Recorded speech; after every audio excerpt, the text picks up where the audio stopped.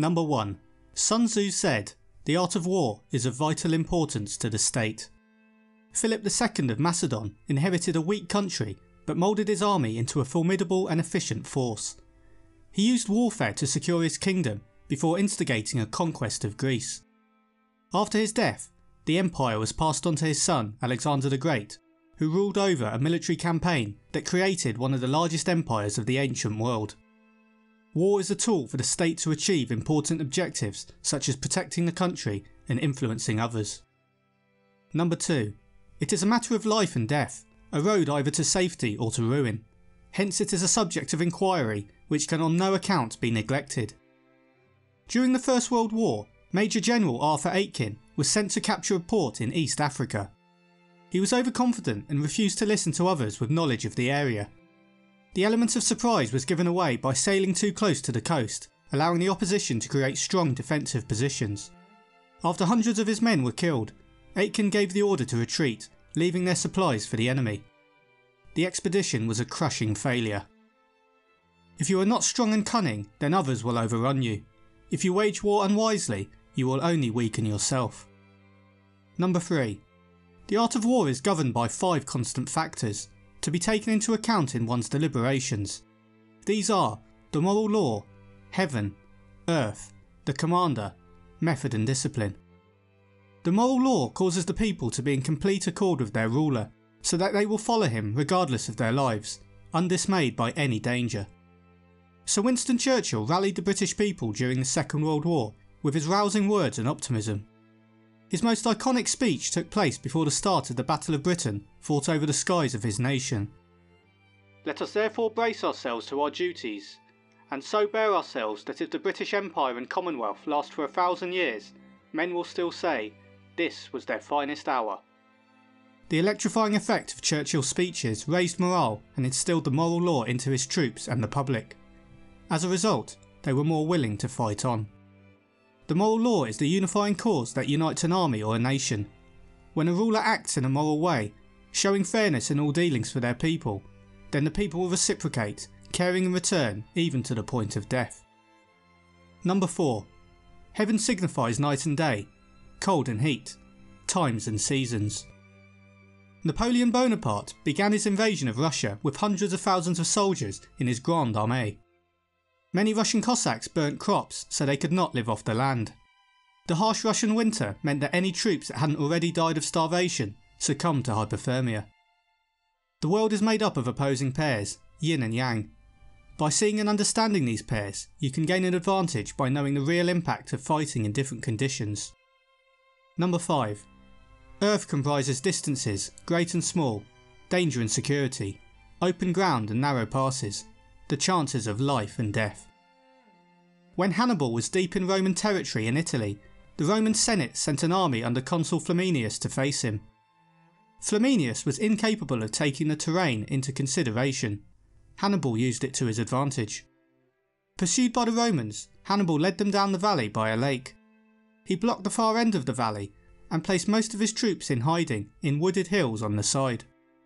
Flaminius marched straight into the trap and Hannibal's troops pinned him against the lake.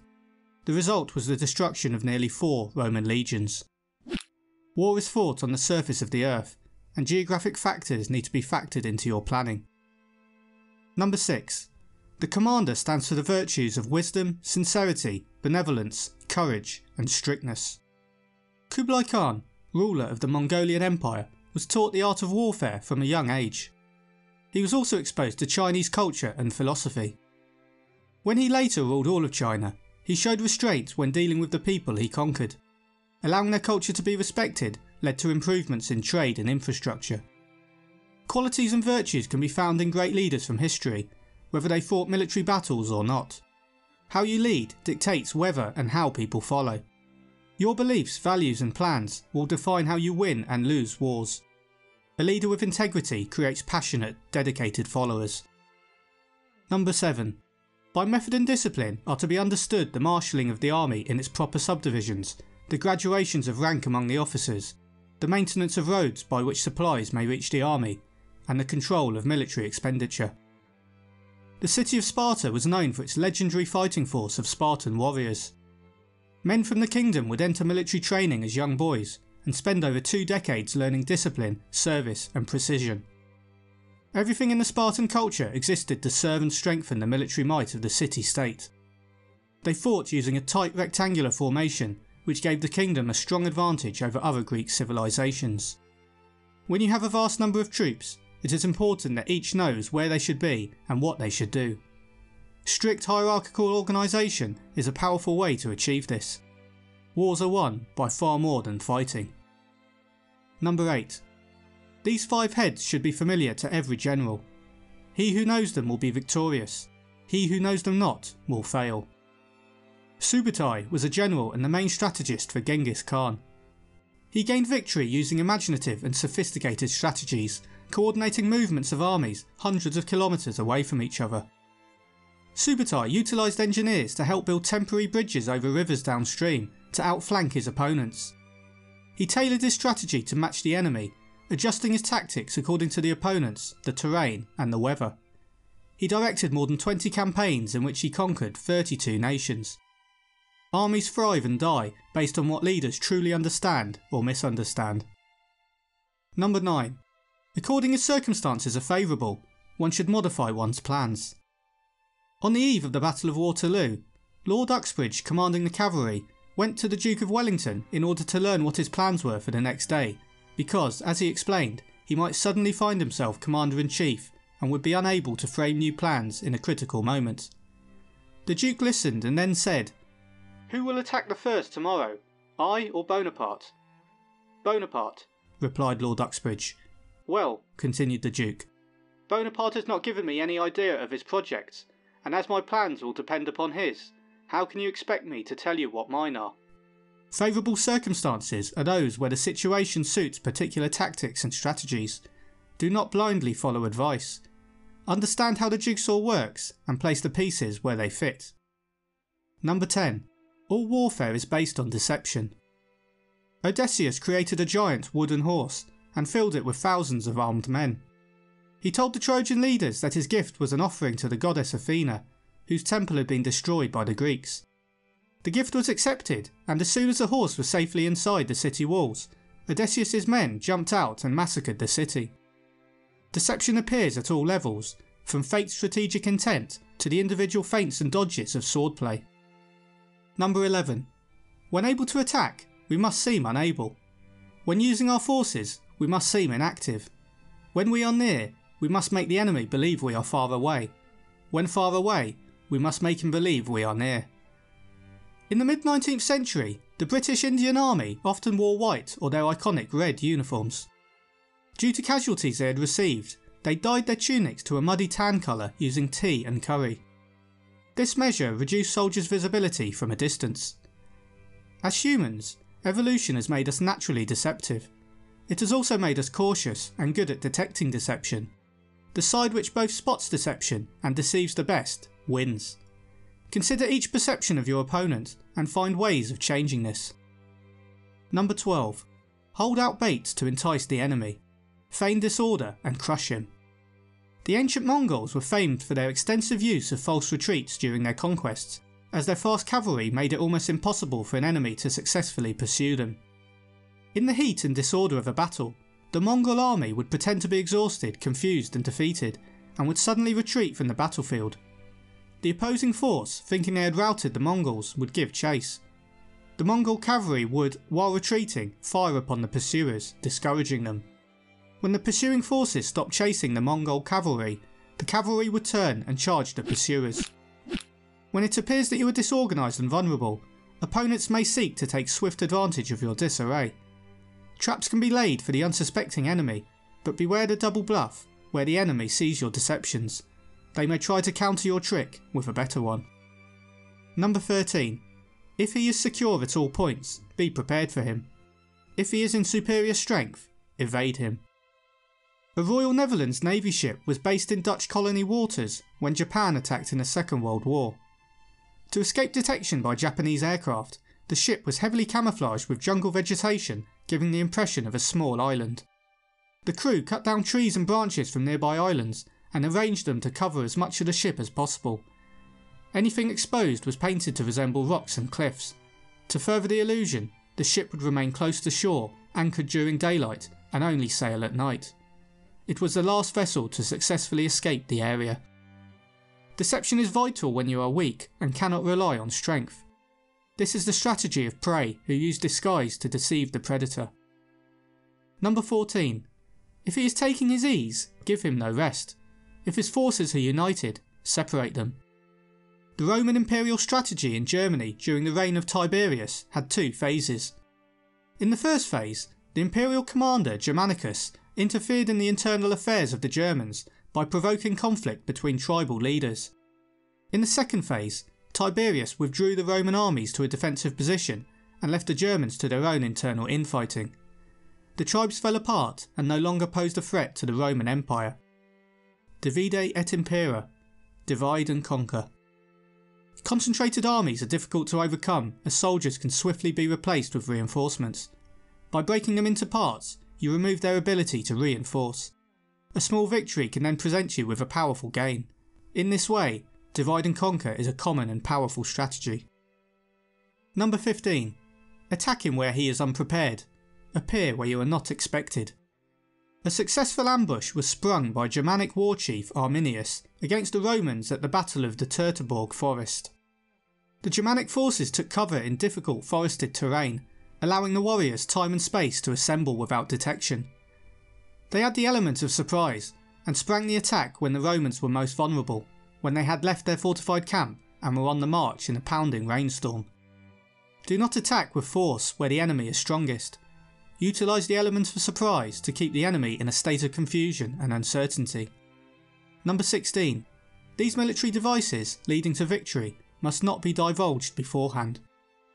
During World War II, the Allies launched a successful deception plan to fool the enemy into thinking they were going to invade France. The plan involved creating a fake army group complete with inflatable tanks, wooden planes, a fake camp, and a notable general that wandered the camp. After the enemy caught on to the fake tanks and trucks that were being used, the Allies snuck in real tanks and trucks and parked them in the same location. This let them build up their forces for an assault without the enemy catching on that they were there. Deception only works when the opposition doesn't realise that it is so. Great secrecy is required, and possibly even deception about the deception. Number 17. Now the general who wins a battle makes many calculations in his temple before the battle is fought. The general who loses a battle makes but few calculations beforehand. Thus do many calculations lead to victory and few calculations to defeat. Helmut von Moltke the Elder was known to be one of the first military leaders who transitioned into modern warfare with huge armies. He said, "No battle plan survives contact with the enemy." In other words, during the heat of battle, all plans are forgotten. With this in mind, he came up with a strategy to create several army groups, all of whom would operate independently and create their own plans during battle, while keeping in mind the general objective. Battles are won or lost before they are started. There is much in the way of planning and preparation that is required. If you are prepared for the numerous possible actions of the enemy and the unpredictable hand of luck, then you may take advantage of opportunity and avoid the terrible surprise of being outmanoeuvred by the leader on the opposing side. As President Eisenhower said, "Plans are nothing, but planning is everything." In planning, knowledge of the other side is critical. Knowing their strength, position and intent helps you make better calculations, though you must also always be prepared for the unexpected. Of course, the main plan never survives the battle. When the enemy acts, you have to respond. Yet even plans that are never implemented have their value in preparing you.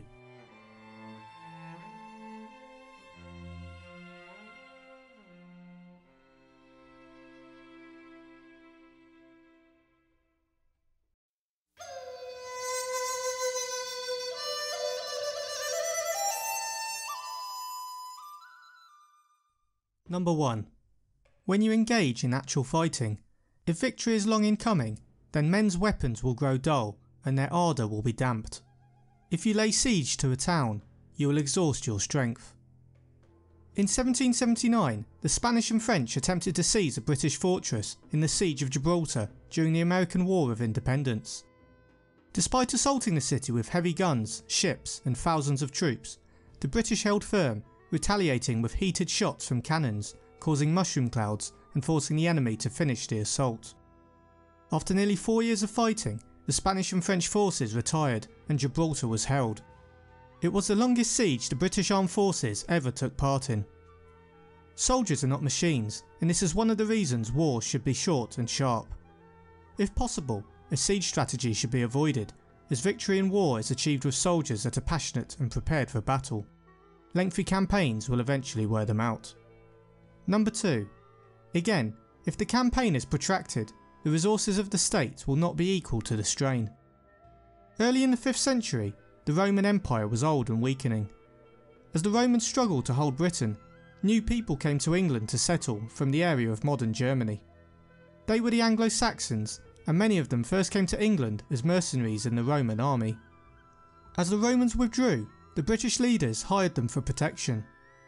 The mercenaries were helpful while they were paid, but when the money ran out, they rebelled against the British. War has a cost. The state runs the risk of running out of funds if there is an endless cost of weapons, logistics and wages. Number 3. Now, when your weapons are dulled, your ardour damped, your strength exhausted and your treasure spent, other chieftains will spring up to take advantage of your extremity. Then no man, however wise, will be able to avert the consequences that must ensue. In 1941, the Germans launched Operation Barbarossa, their name for the invasion of the Soviet Union. They were so confident of a quick victory that they did not prepare for the possibility of winter warfare in Russia. The German armed forces lacked the necessary supplies such as winter uniforms, and the campaign was delayed due to bad weather and flooding. The failure to achieve victory before the Russian winter set in was a contributing factor in losing the war. Soon after, the Germans also faced advances from allies that took advantage, such as the United States and Great Britain. When weapons are used up, troops are exhausted and supporting resources are gone, you are in a position of great weakness. Such situations should be seen long before they occur, with enough time to allow them to be actively avoided. Number 4. Thus, though we have heard of stupid haste in war, cleverness has never been seen associated with long delays. Fabius Cunctator, the Roman general, took on Hannibal by judging that Rome could endure a conflict for a longer period of time than Hannibal's forces. He thought that a long campaign in a country away from home would affect Hannibal's isolated army more than his own. By employing the Fabian strategy of avoiding pitched battles with a set time and place, Fabius instead wore down his enemy for a war of attrition by harassing them through battles to interrupt supplies and upset morale. Fabius harassed the foraging parties, limiting Hannibal's ability to attack while conserving his own military force. He also scorched the earth to prevent Hannibal's forces from obtaining food and other resources. Time is needed to think and prepare, but you must also be aware that delay has costs, as whatever you do, your resources are being spent. Number 5. There is no instance of a country having benefited from prolonged warfare.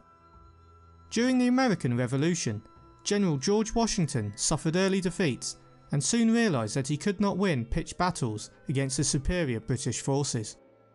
He informed the Congress that he planned to change his strategy, avoiding going head to head with the British and instead seeking a long drawn out war.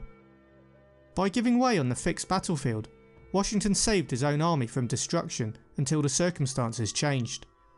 There were thousands of casualties on both sides.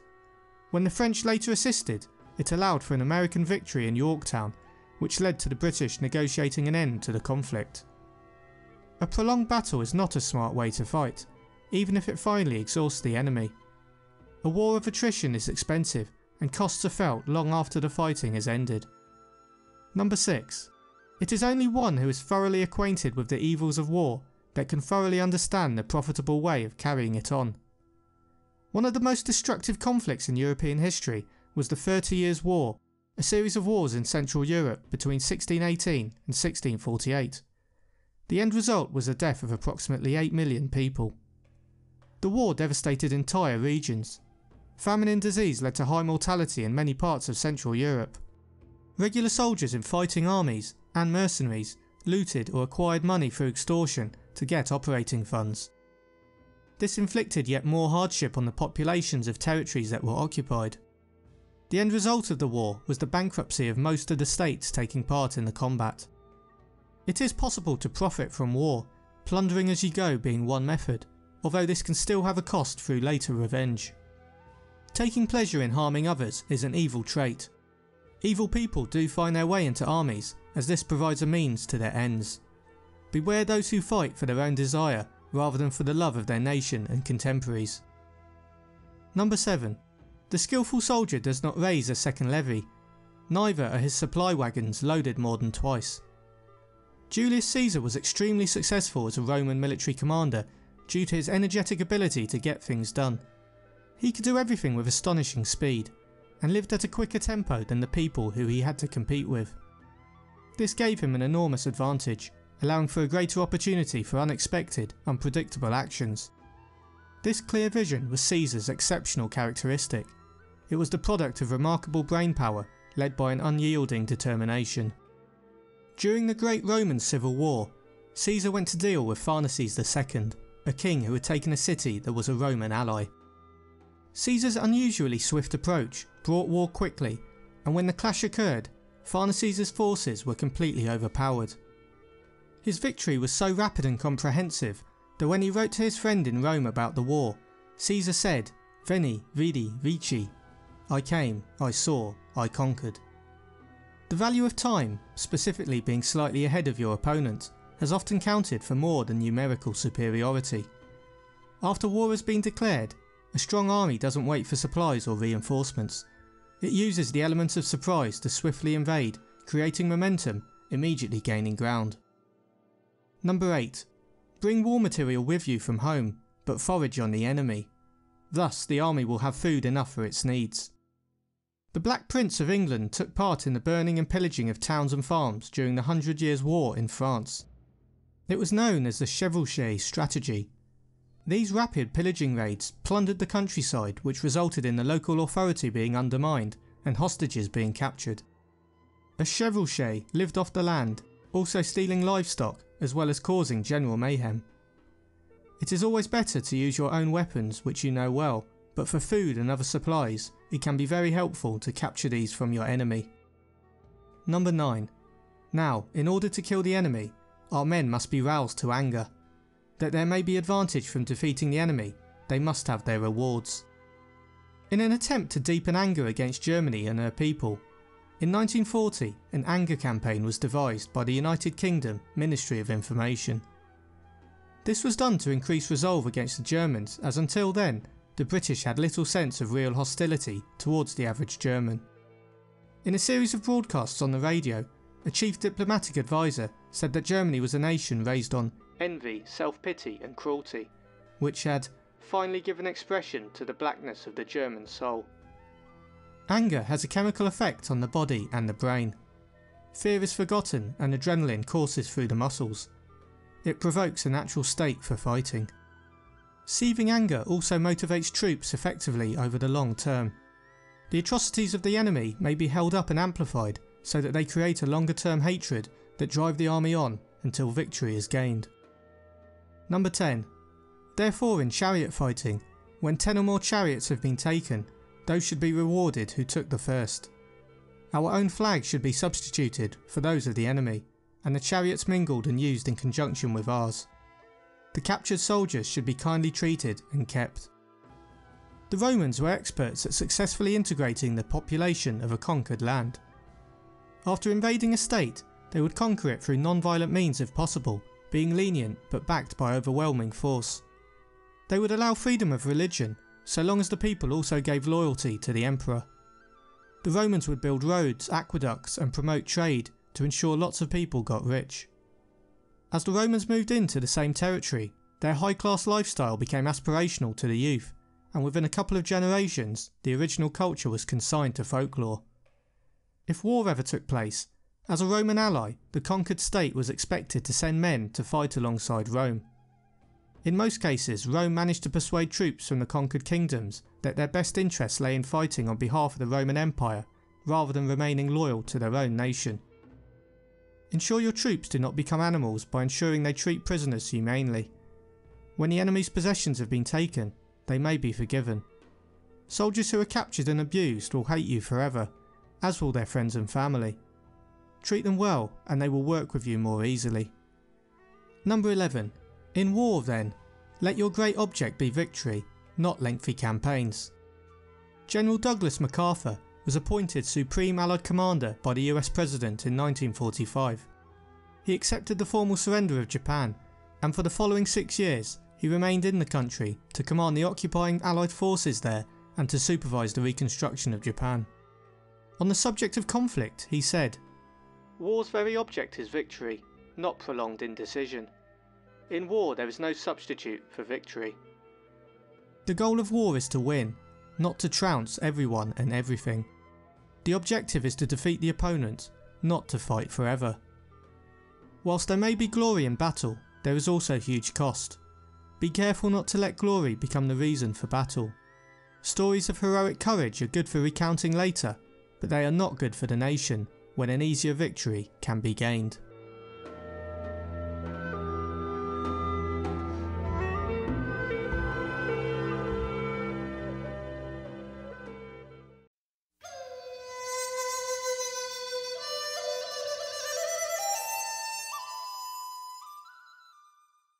Lesson number 1.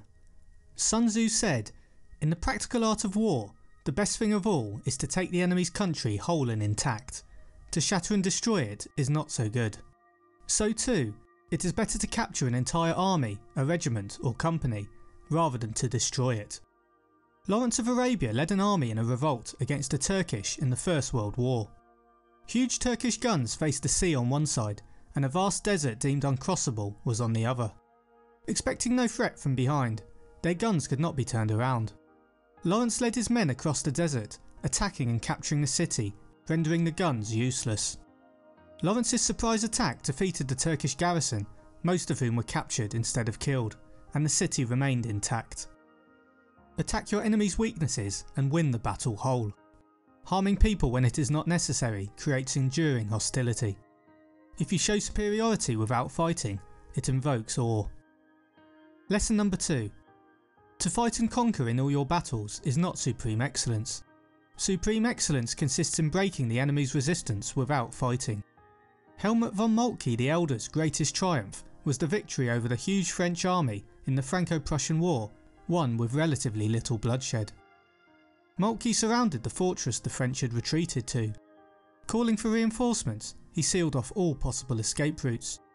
Realising the position was hopeless, Napoleon II raised the white flag and surrendered. All surviving troops were captured. If the enemy sees that you can defeat them with ease, then few will seek simply to fight to a predictable and humiliating death. Lesson number 3. The rule is not to besiege walled cities if it can possibly be avoided. The preparation of siege engines and other various implements of war will take up 3 whole months, and the building of ramparts over the walls will take 3 months more. At the start of the Boer War in South Africa, the British were not prepared and overconfident. The Boers were well armed and struck first, besieging towns. Despite not being ready, the British defended the town by building fortifications, guns and watchtowers. They then brought in heavy reinforcements and fought back. The Boers had lost their advantage, giving their opponents time to recover, and they went on to lose the war. Laying siege to a strongly defended location is hard work, will probably take a long time and takes much resource. Your troops are exposed while theirs are hidden. Lesson number 4. The general, unable to control his irritation, will launch his men to the assault like swarming ants, and the result that 1/3 of his men are slain, while the town still remains untaken. Such are the perils of a siege. The Japanese general Nogi Marisuke sent his troops to lay siege on the Russian-held Port Arthur. Despite eventually being victorious, Marisuke used human wave attacks on artillery and guns, leading to massive losses.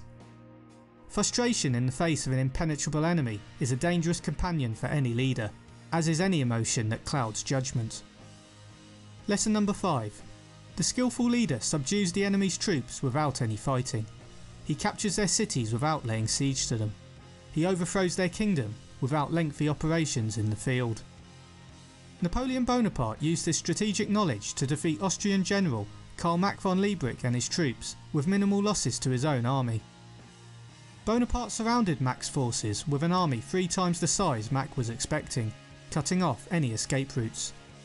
Initially refusing to submit, Mac's deputies realised the position was futile and started a mutiny. Surrender soon followed. The best way of fighting is to avoid fighting. The best way to win a war is with a greater strategy that outplans and outmanoeuvres the enemy, so that they are forced to concede or else suffer a humiliating defeat. Lesson number 6. With his forces intact, he will dispute the mastery of the empire, and thus, without losing a man, his triumph will be complete. This is the method of attacking by stratagem. Bonaparte also used bold manoeuvres to defeat his rivals. When trying to capture a crucial but booby-trapped bridge, 2 of his officers strolled up to the Austrian guards and said that a truce had been signed. French soldiers soon casually walked and joked over the bridge rather than marching. Once they crossed the bridge, the guards were seized and the bridge was taken undamaged. Fighting wars diminishes forces, which limits the number of wars a commander can wage. If, however, soldiers are not lost and few munitions are used, then the army may march and defeat all in its path with little additional cost. Lesson number 7. Now the general is the protective wall of the state. If the wall is complete at all points, the state will be strong. If the wall is defective, the state will be weak. Prior to the Second World War, British Prime Minister Neville Chamberlain was not prepared to intervene when Austria was invaded and preferred appeasement and making concessions to avoid conflict. Diplomats and politicians pursued this with skill and nerve, like a game of poker, but the enemy wasn't playing poker. Despite Chamberlain claiming to have brought peace, the Germans continued to invade European countries. With Chamberlain's support dwindling, he resigned and a new leader was chosen. If leaders are weak, then their decisions and orders will be weak. Therefore, it is vital for the state to appoint consistently strong leaders. Lesson number 8. He will win who knows when to fight and when not to fight. The Habsburg Duke Leopold II set out to suppress a revolt by the Swiss. Ascending a mountainside with his army, including heavily armoured knights, they found themselves hemmed in on a path blocked by the enemy and became crammed in together in a narrow space.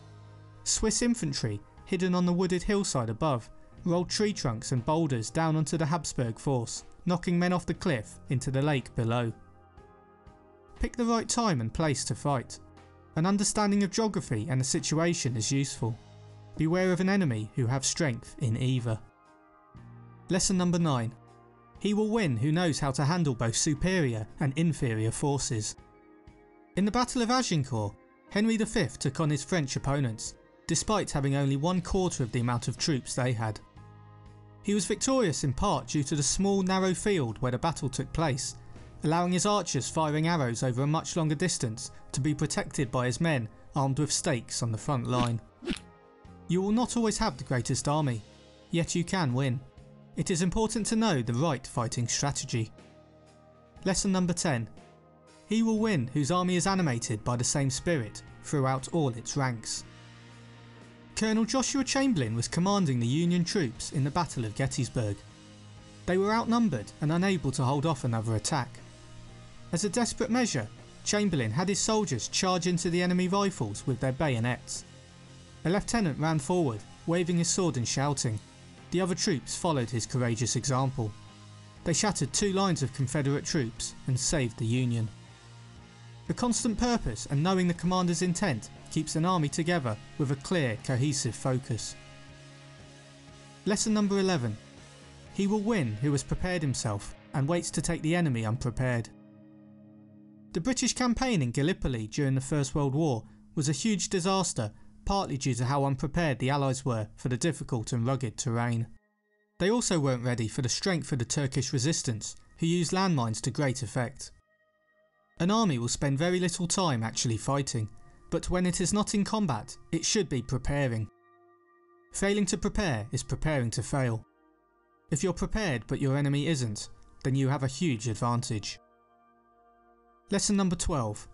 He will win who has the military capacity and the sovereign does not interfere in his command. Napoleon Bonaparte was one of the great military leaders. As well as ruling on the battlefield, he also successfully engineered a coup to gain political power in France, crowning himself emperor. He owed much of his extraordinary success to the fact he was then not hampered by any other central authority. Rulers know how to rule civilians, generals know how to fight.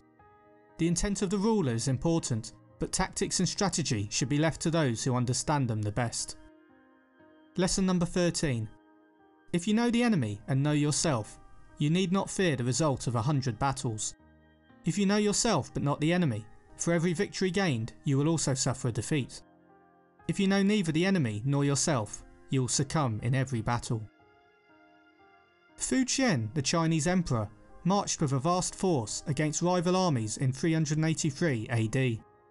Despite being warned by advisors not to continue due to having poorly trained soldiers, he said, "I have the population of 8 provinces at my back. They could dam up the Yangtze River by merely throwing their whips into the stream. What danger have I to fear?" His forces were soon decisively beaten in battle, and he was forced to make a hasty retreat. Self-belief without self-knowledge is dangerous. Knowing yourself without knowing the opposition is also dangerous. With full knowledge, you can always win. With weak knowledge, you can always fail. Be honest with yourself and know the opponent better than he knows himself.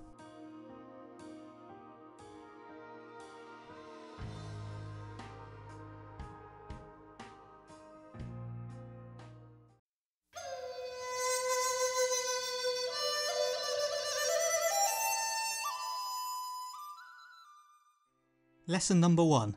Sun Tzu said, "The good fighters of old first put themselves beyond the possibility of defeat and then wait for an opportunity to defeat the enemy." In the rumble in the jungle, Muhammad Ali took on the younger and stronger George Foreman.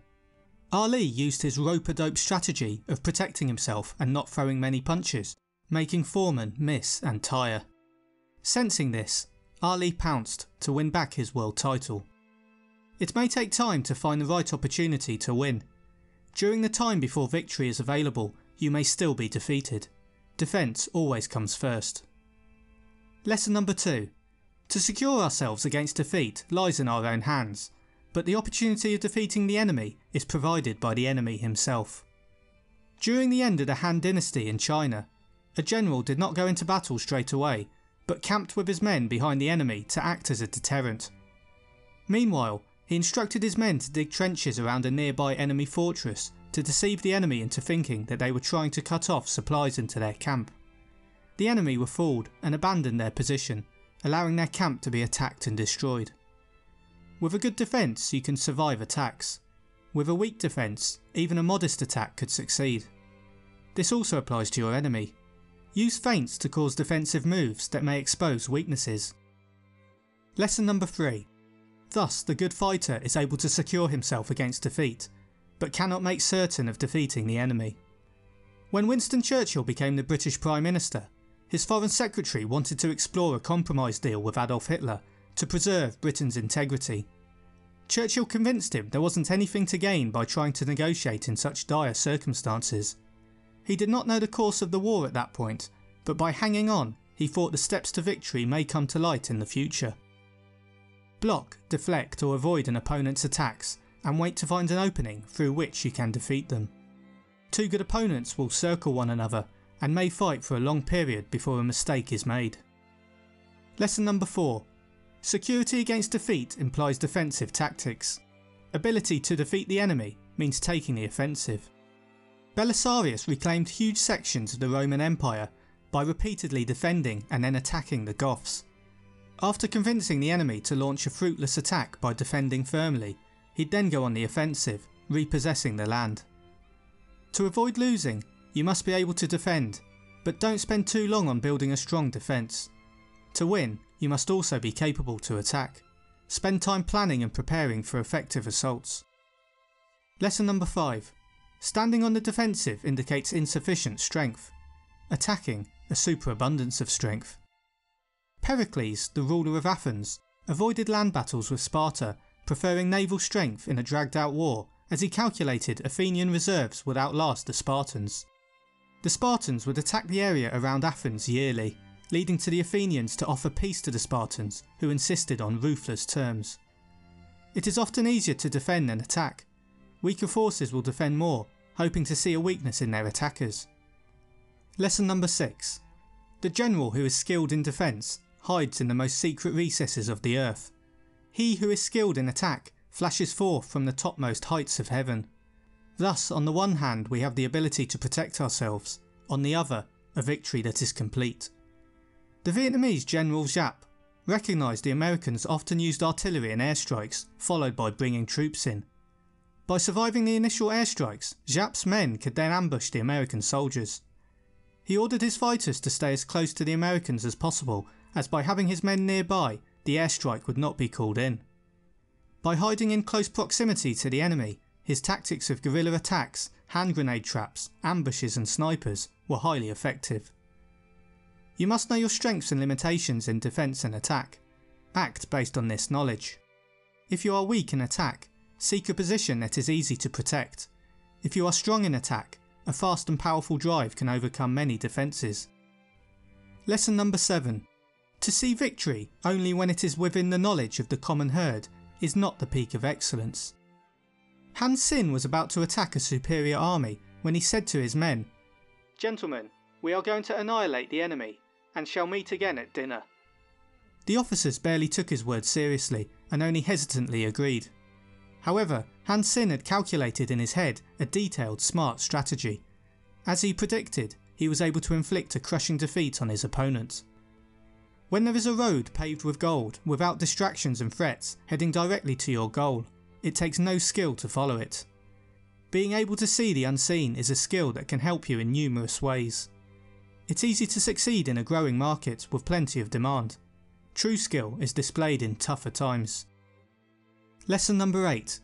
To see the sun and moon is no sign of sharp sight.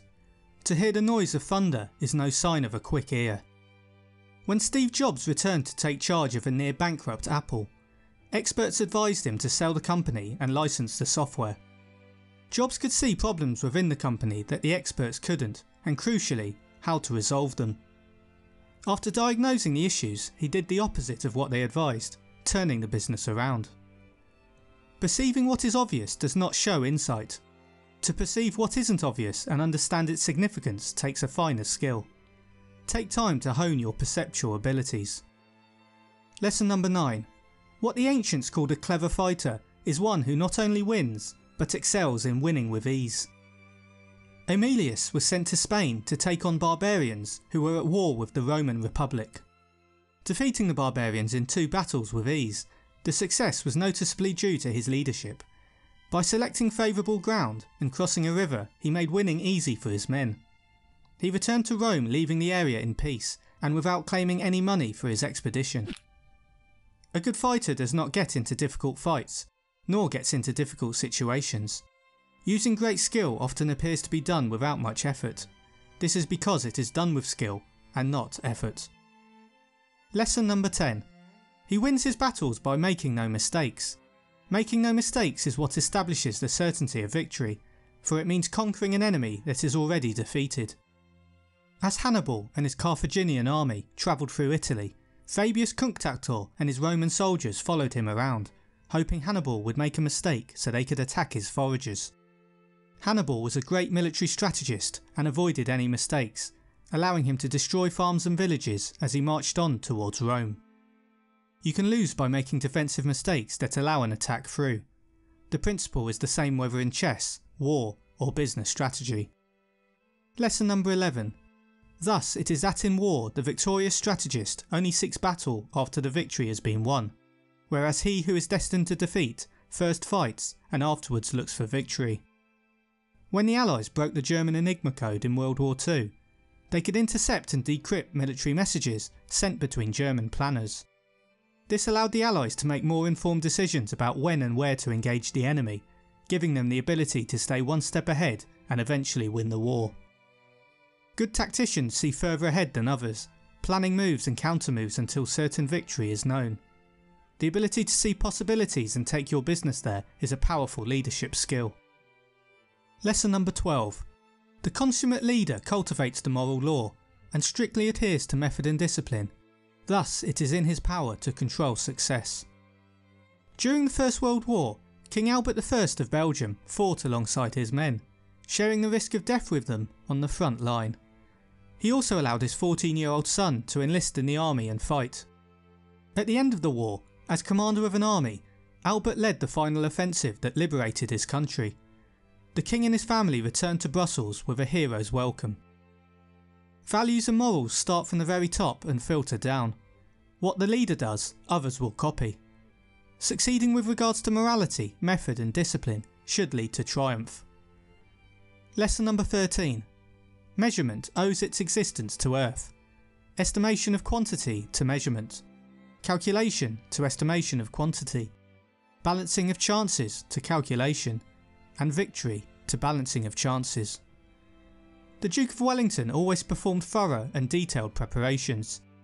This allowed for his supply routes to be constantly prepared for the requirements of his soldiers. Before the Battle of Waterloo, Wellington studied Napoleon meticulously. He analysed his tactics in great detail. Only once he absolutely knew for sure that the clash was going in his favour did he switch to the offensive. There is no certainty in war. Victory starts with intelligence that allows understanding of risks and opportunities. Project possibilities for each risk and opportunity, then act on the one with the best outcome. Don't base risks and opportunities on opinion. Use data and calculated projection. Improving this will improve your success. Lesson number 14. A victorious army opposed to a routed one is as a pound's weight placed in the scale against a single grain. General George Patton once said, "Americans love a winner. Americans will not tolerate a loser." There is an element of truth in this.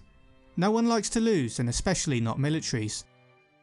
It has been shown countless times in history that soldiers are willing to tolerate extreme adversity and suffering so long as it ultimately leads to tangible results and victory. Armies that win are superior and have a stronger morale than those which run away. Never underestimate the power of motivation. Leading people to wins, even small ones, will increase morale and lead to more wins. Work hard to rebuild morale after failure. Lesson number 15. The onrush of a conquering force is like the bursting of pent-up waters into a chasm 1,000 fathoms deep. The Battle of Stalingrad between Germany and the Soviet Union caused a turning point in the direction of the Second World War. Prior to the conflict, the Germans had invaded and occupied several European countries. The 5-month battle and eventual Soviet victory stopped any momentum the Germans had left and gave the Soviets new momentum to eventually drive the enemy out of their country. There was a growth in confidence and increased belief of victory. A fast-moving bullet fired from a gun will do far more damage than if it was thrown by hand. The momentum created by a powerful attack can break through even a strong defence. Momentum can be caused by a string of successes that keeps opponents or competitors on the back foot, and may even drive them out of the battleground or market altogether.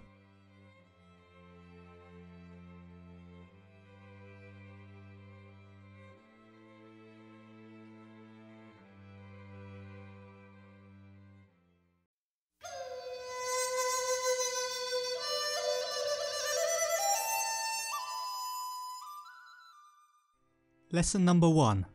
Sun Tzu said, "The control of a large force is the same principle as the control of a few men. It is merely a question of dividing up the numbers." In World War I, the British Army grew in size to a peak of nearly 4 million men. To keep the troops fed, housed, trained and organised, a system of structures and ranks were used. By dividing and subdividing an army into units with officers in command of each, a large force can be controlled and directed regardless of size, as the principles are the same. Size management is also a problem in business. A strict hierarchy can ensure high-level strategy reaches operational management. Lesson number 2. Fighting with a large army under your command is no wise different from fighting with a small one. It is merely a question of instituting signs and signals. Pheidippides ran between Marathon and Athens to give news of a military victory. The Romans dedicated entire units to military communication and had a state-run courier service, cursus publicus. Modern day communications are now instantaneous, regardless of distance. The important common factor is that instructions reach the front line quickly. Hierarchies help, as long as the information is not blocked or distorted. A well-managed communications network is vital to get information in both directions along the hierarchy quickly and efficiently. Lesson number 3. that the impact of your army may be like a grindstone dashed against an egg. This is affected by the science of weak points and strong. In the biblical account of David and Goliath, David is victorious against his much stronger opponent by hitting him with a stone in the forehead. A strong item, like a grindstone, can be ruined by something that appears weak, like an egg. What is required is for the physics to be understood. Lesson number 4. Indirect tactics, efficiently applied, are inexhaustible as heaven and earth, unending as the flow of rivers and streams. Like the sun and moon, they end, but to begin anew. Like the 4 seasons, they pass away to return once more. When the Persians tried to invade the Greeks for the second time, they fought in the Battle of Salamis. The Persians had 4 times as many ships, but in the narrow stretches of water where the battle took place, their huge numbers became a hindrance. The Greeks were able to flank the disorganised Persian ships, resulting in a decisive Greek victory. Fighting is a direct method, challenging soldier against soldier. There are also indirect alternative methods to fighting, attacking from the side or rear being 2 examples which cause surprise and reaction. By using numerous indirect assaults, you can compound the confusion of your opponent, yielding an easier victory. Lesson number 5.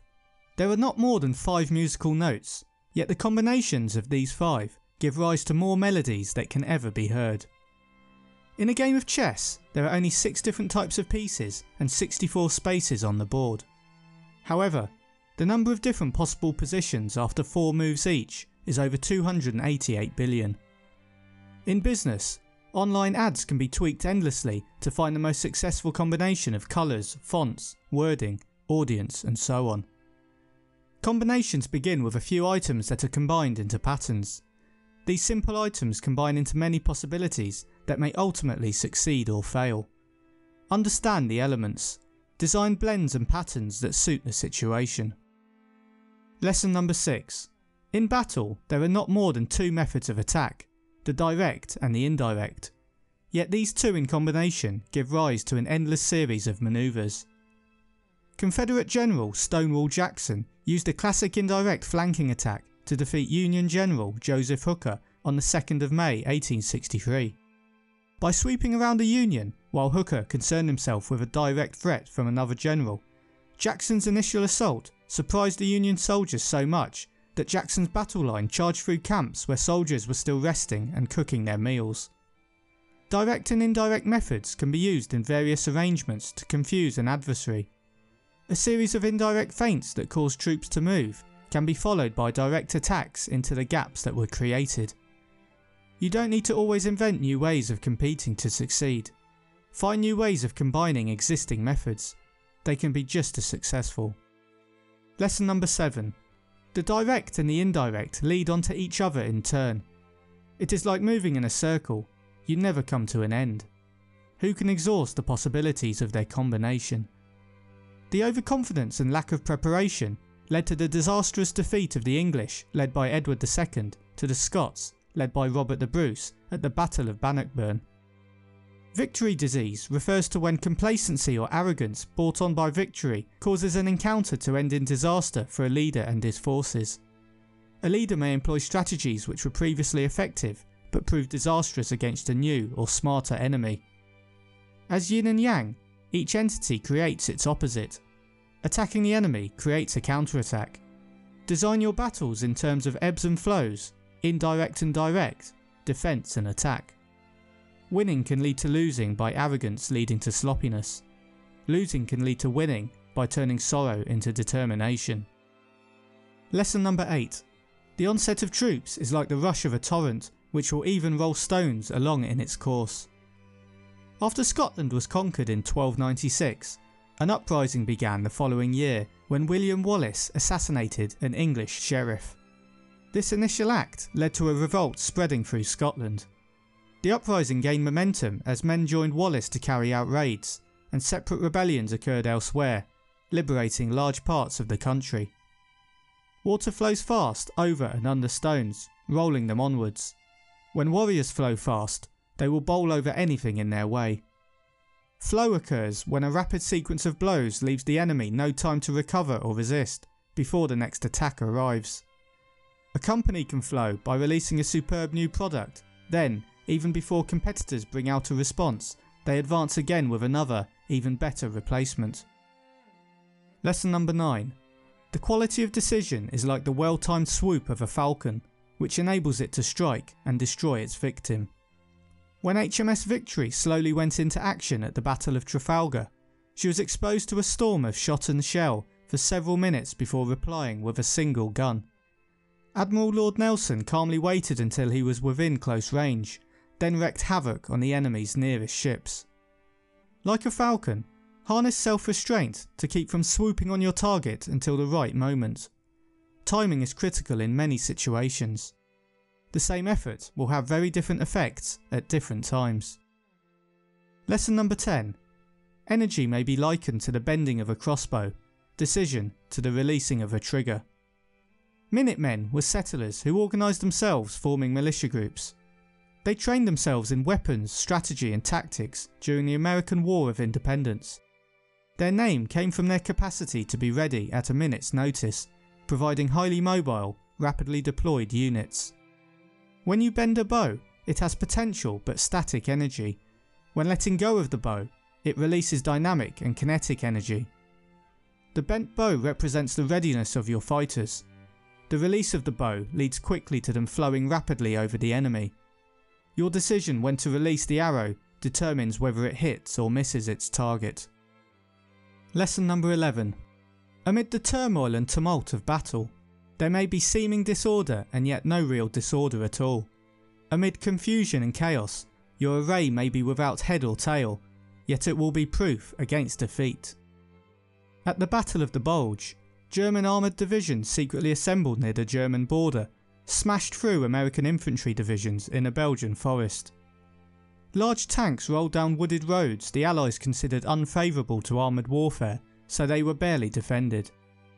Despite many believing the enemy was nearly defeated, the Americans experienced the power of a German blitzkrieg, a coordinated manoeuvre involving coordination between air and land forces. True chaos occurs when there is a loss of control. Apparent chaos occurs where patterns cannot be distinguished. Complex sequences of quick movement mean patterns are hard to detect.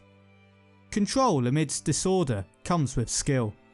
This comes from learning, training and preparation. Lesson number 12. Simulated disorder postulates perfect discipline. Simulated fear postulates courage. Simulated weakness postulates strength. In the Battle of Hastings, the Anglo-Saxon force consisted of many working men called up to form an army for their kings. During the combat, the Normans pretended to run away, then turned and cut down the Saxons when the inexperienced men chased them. You display control if you act in an unvarying way. To show disorder, each person must be acting differently. If your rival thinks you have lost control, they will make mistakes. Fear leads to disorder, but the risk in showing fear is that it may spur your opposition on. To put yourself at a disadvantage takes bravery, but by misleading the enemy in this way, you can lead them into mistakes. Lesson number 13.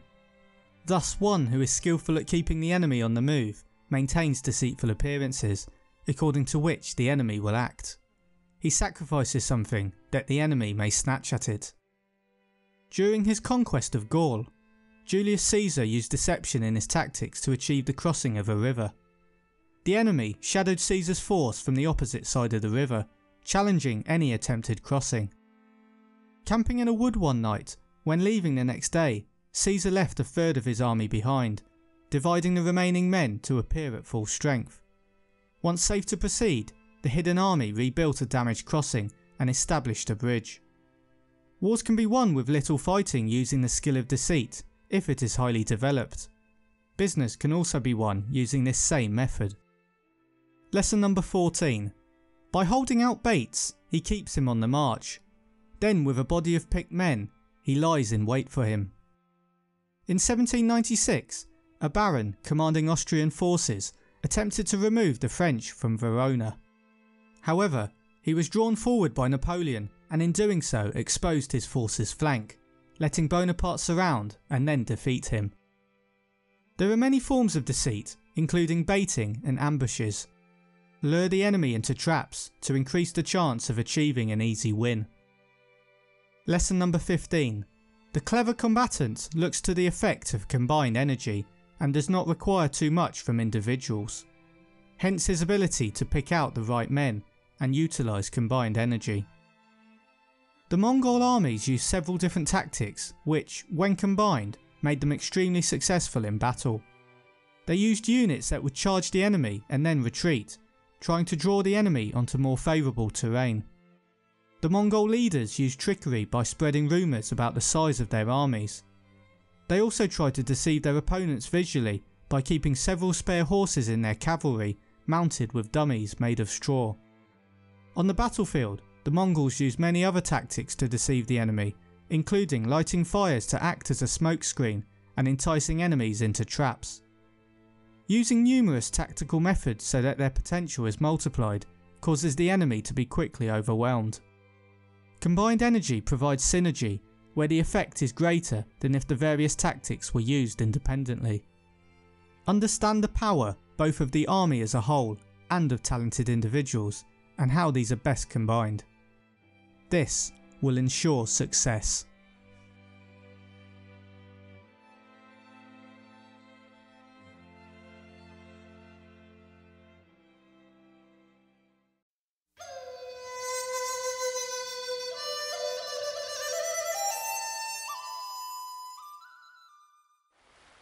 Lesson number 1.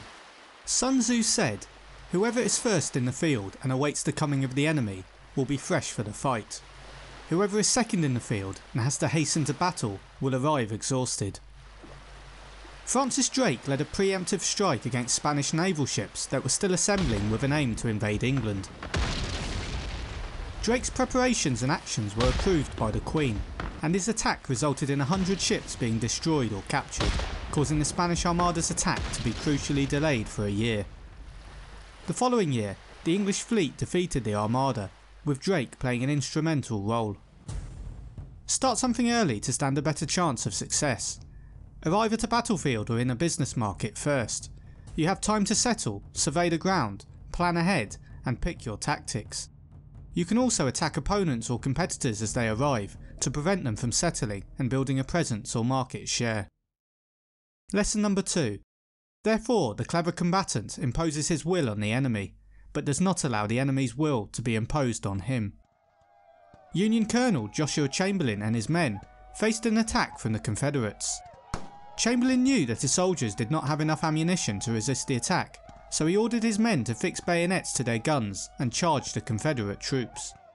The charge surprised the attackers, taking the initiative away from them and causing them to retreat in confusion. Take initiatives to lead the game. When you act first, the other side has to respond. In this way, you can keep them constantly on the back foot. To be effective, fight on your own terms or not at all. Lesson number 3. By holding out advantages to him, he can cause the enemy to approach of his own accord. Or, by inflicting damage, he can make it impossible for the enemy to draw near. Before the Battle of Austerlitz, Napoleon tried to lure his opponent out by appearing to be weak and seeking to negotiate peace. Seeing this and being anxious for revenge, Tsar Alexander I decided to immediately lead the Allies into battle.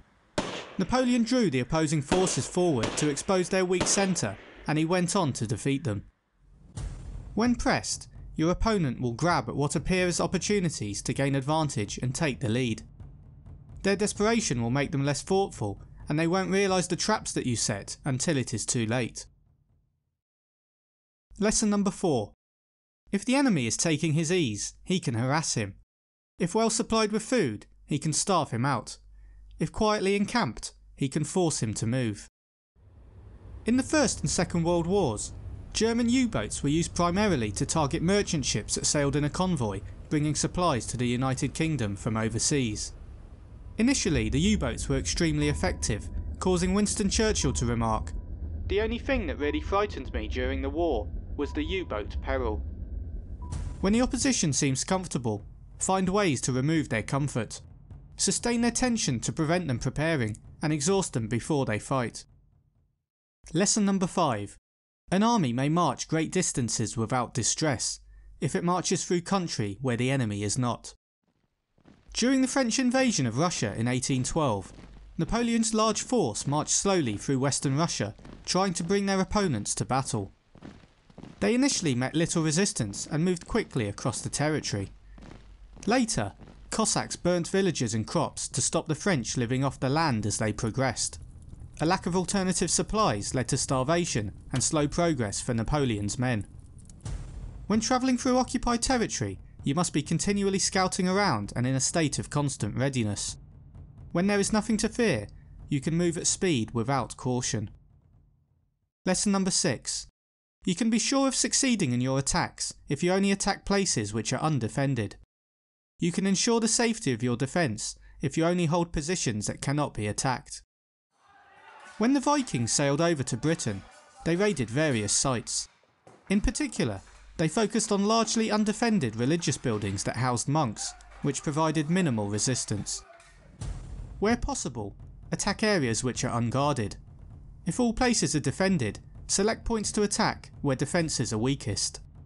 Ensure you have no weak points of your own that offer your foe an easy way in. Lesson number 7. O divine art of subtlety and secrecy. Through you we learn to be invisible, through you inaudible, and hence we can hold the enemy's fate in our hands.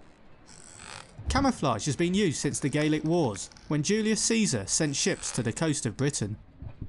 These scouting ships were sent to gather intelligence and were painted in Venetian blue, which was a similar colour to that of the sea. The sailors also wore the same colours to increase the effect of the visual deception.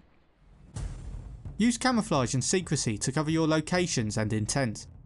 It will allow you to act at will, even from within enemy ground, as an opponent without form or sound is very difficult to attack. Lesson number 8.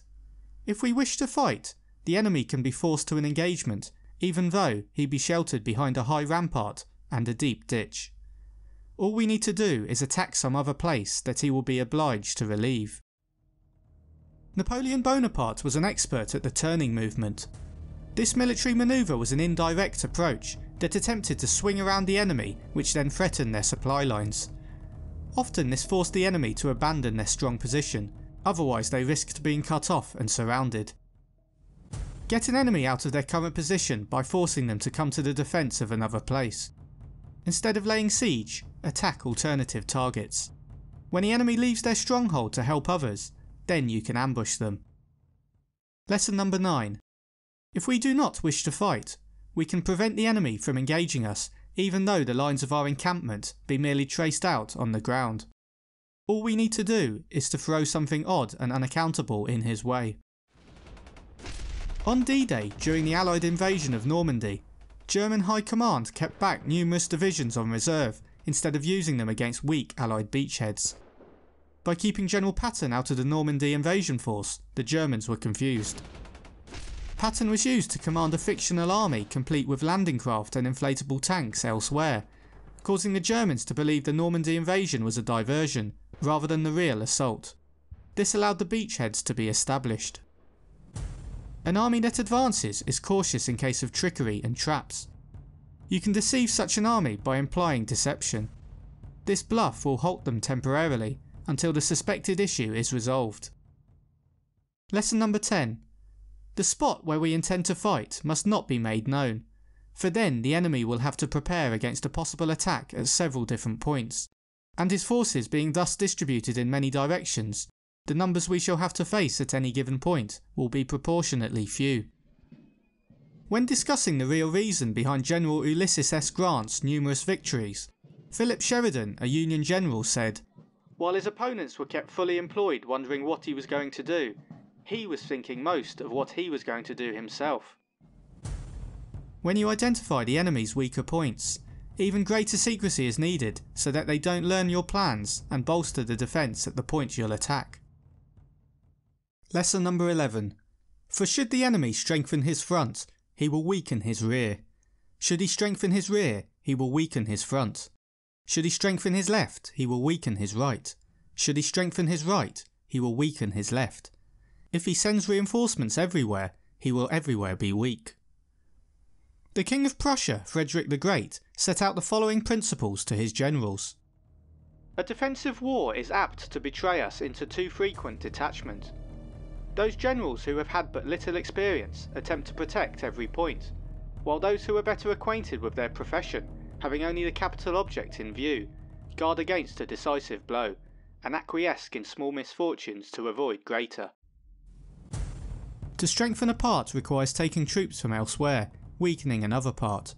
If a force is evenly spread on all parts, it is easy for the enemy to produce a force greater in strength at a certain point, allowing them to penetrate your defence. Know how to spread your concentration of resources. This may mean allowing the opponent smaller wins in order for you to achieve a larger victory. Lesson number 12. Knowing the place and the time of the coming battle, we may concentrate from the greatest distances in order to fight. Gebhard Liebrich von Blücher's intervention with his Prussian army in the Battle of Waterloo was a masterly employment of a strategy that coordinated his forces with the Duke of Wellington's men. At a critical moment, Blücher provided assistance and diverted Napoleon's vital reinforcements, preventing a British defeat and overwhelming Bonaparte's forces. Know when and where your battles will be, so you have time to bring in more resources to the battlefield.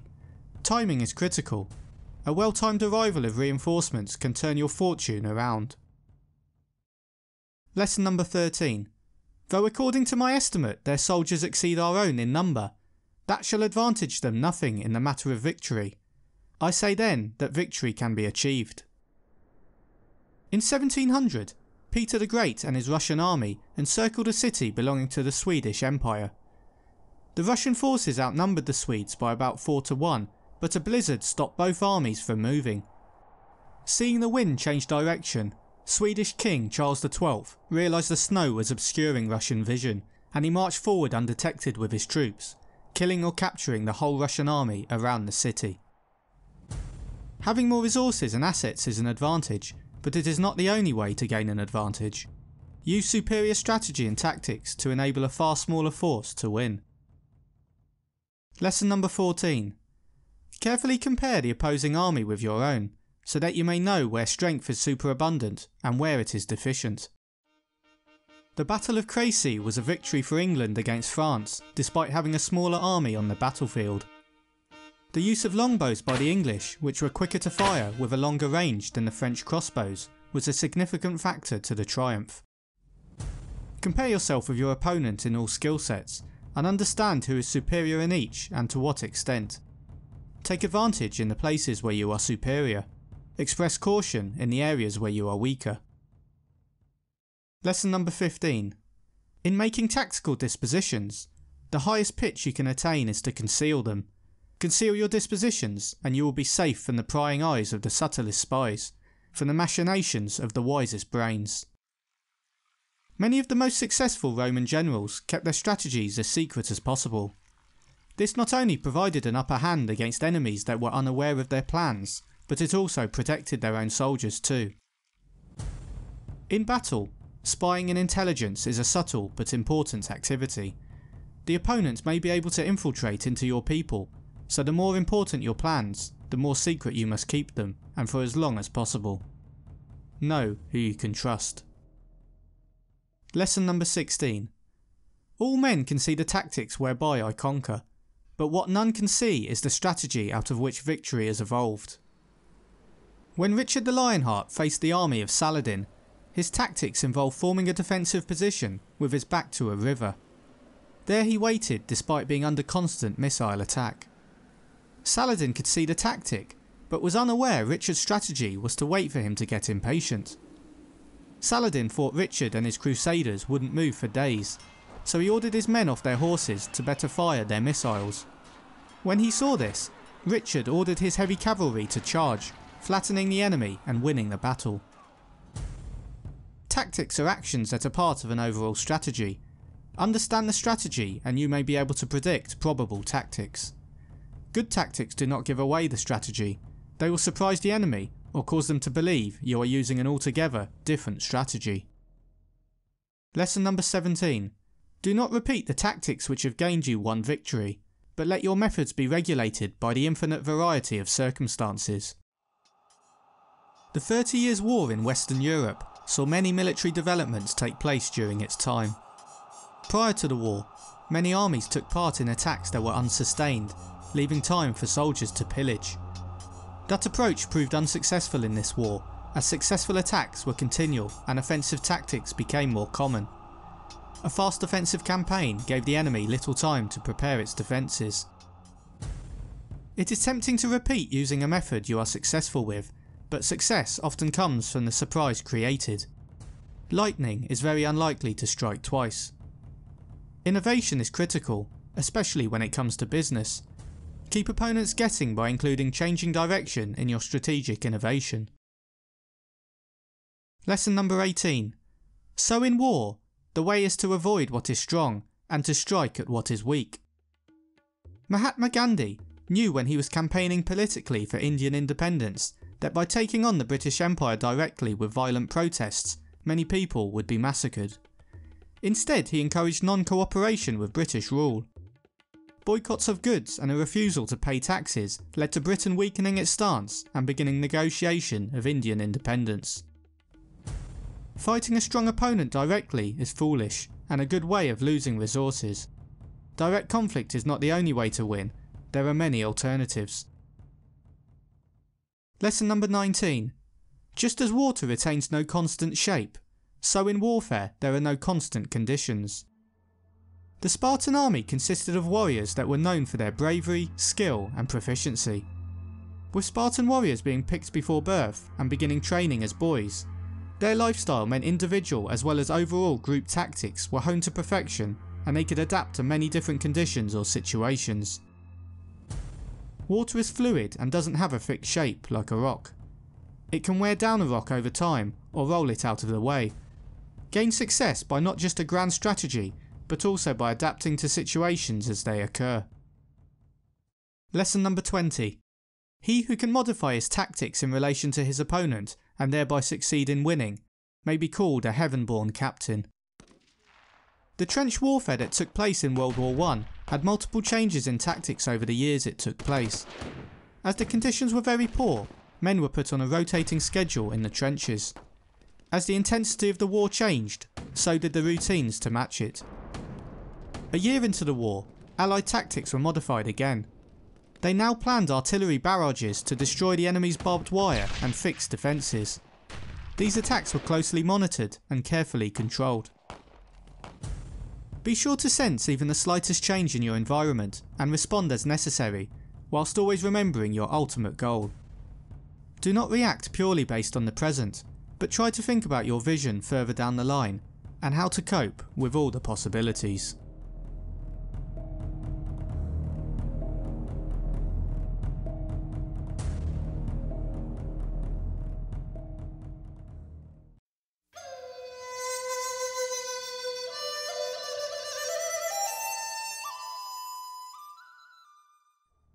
Lesson number 1. Sun Tzu said, "In war, the general receives his commands from the sovereign." Subutai was Genghis Khan's most astute and brilliant general. His great discipline and intelligence when carrying out his ruler's orders allowed him to execute them successfully and help the Mongols create one of the largest empires in history. Set goals and aspirations that are achievable. Allow others to use their expertise to advance the strategy to achieve your intended objectives. Lesson number 2. Having collected an army and concentrated his forces, he must blend and harmonise the different elements thereof before pitching his camp. Miltiades, the Athenian general, used innovative tactics at the Battle of Marathon to defeat the Persians despite his men being outnumbered.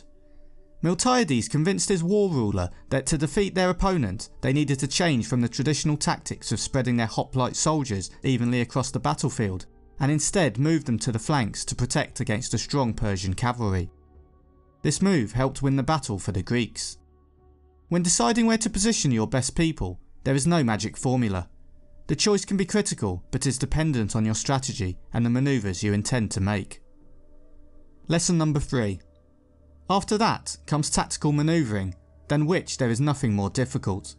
The difficulty of tactical manoeuvring consists in turning the devious into the direct, and misfortune into gain. Hannibal and Napoleon were two of the most ruthless generals of their respective eras. They both made the treacherous journey of crossing the Alps 2,000 years apart. Despite being extremely difficult ground to travel across with obvious natural obstacles, both generals used swiftness of movement to turn these difficulties into an advantage. Hannibal bypassed Roman naval ships to attack in Italy directly, while Napoleon took the shortest route to surprise and drive back the Austrian army. Once your plans are in place, the next step is to get them in motion. Strong execution is very important. Strategy is worthless if you can't do what you planned. Lesson number 4. Manoeuvring with an army is advantageous. With an undisciplined multitude, most dangerous. Alexander the Great was given an already well-trained army from his father, but he trained them even further. He dressed in the same way as his soldiers to increase their loyalty to him. As well as leading from the front in battle, he'd walk through the camp and stop to talk to his men, which increased their motivation.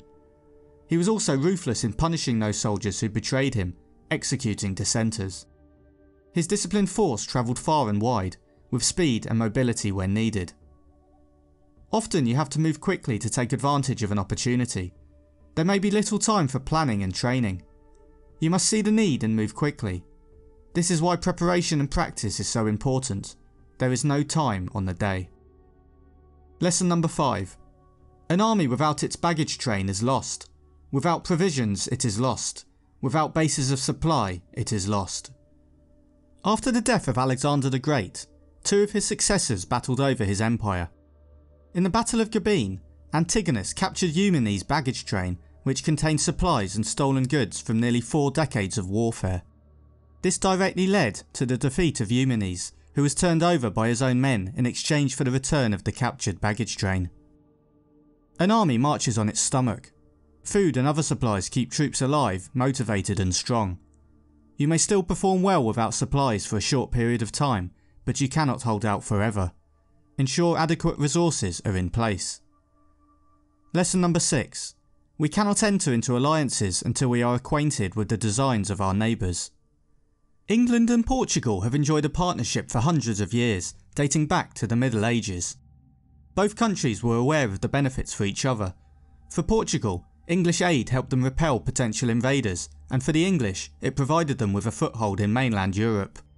It is the oldest alliance still in force. When offered a partnership, ask what is in it for them and what do they really seek. When their desires and intent are known, you can determine how much you trust them and whether to become an ally. Lesson number 7. We are not fit to lead an army on the march unless we are familiar with the face of the country, its mountains and forests, its pitfalls and precipices, its marshes and swamps.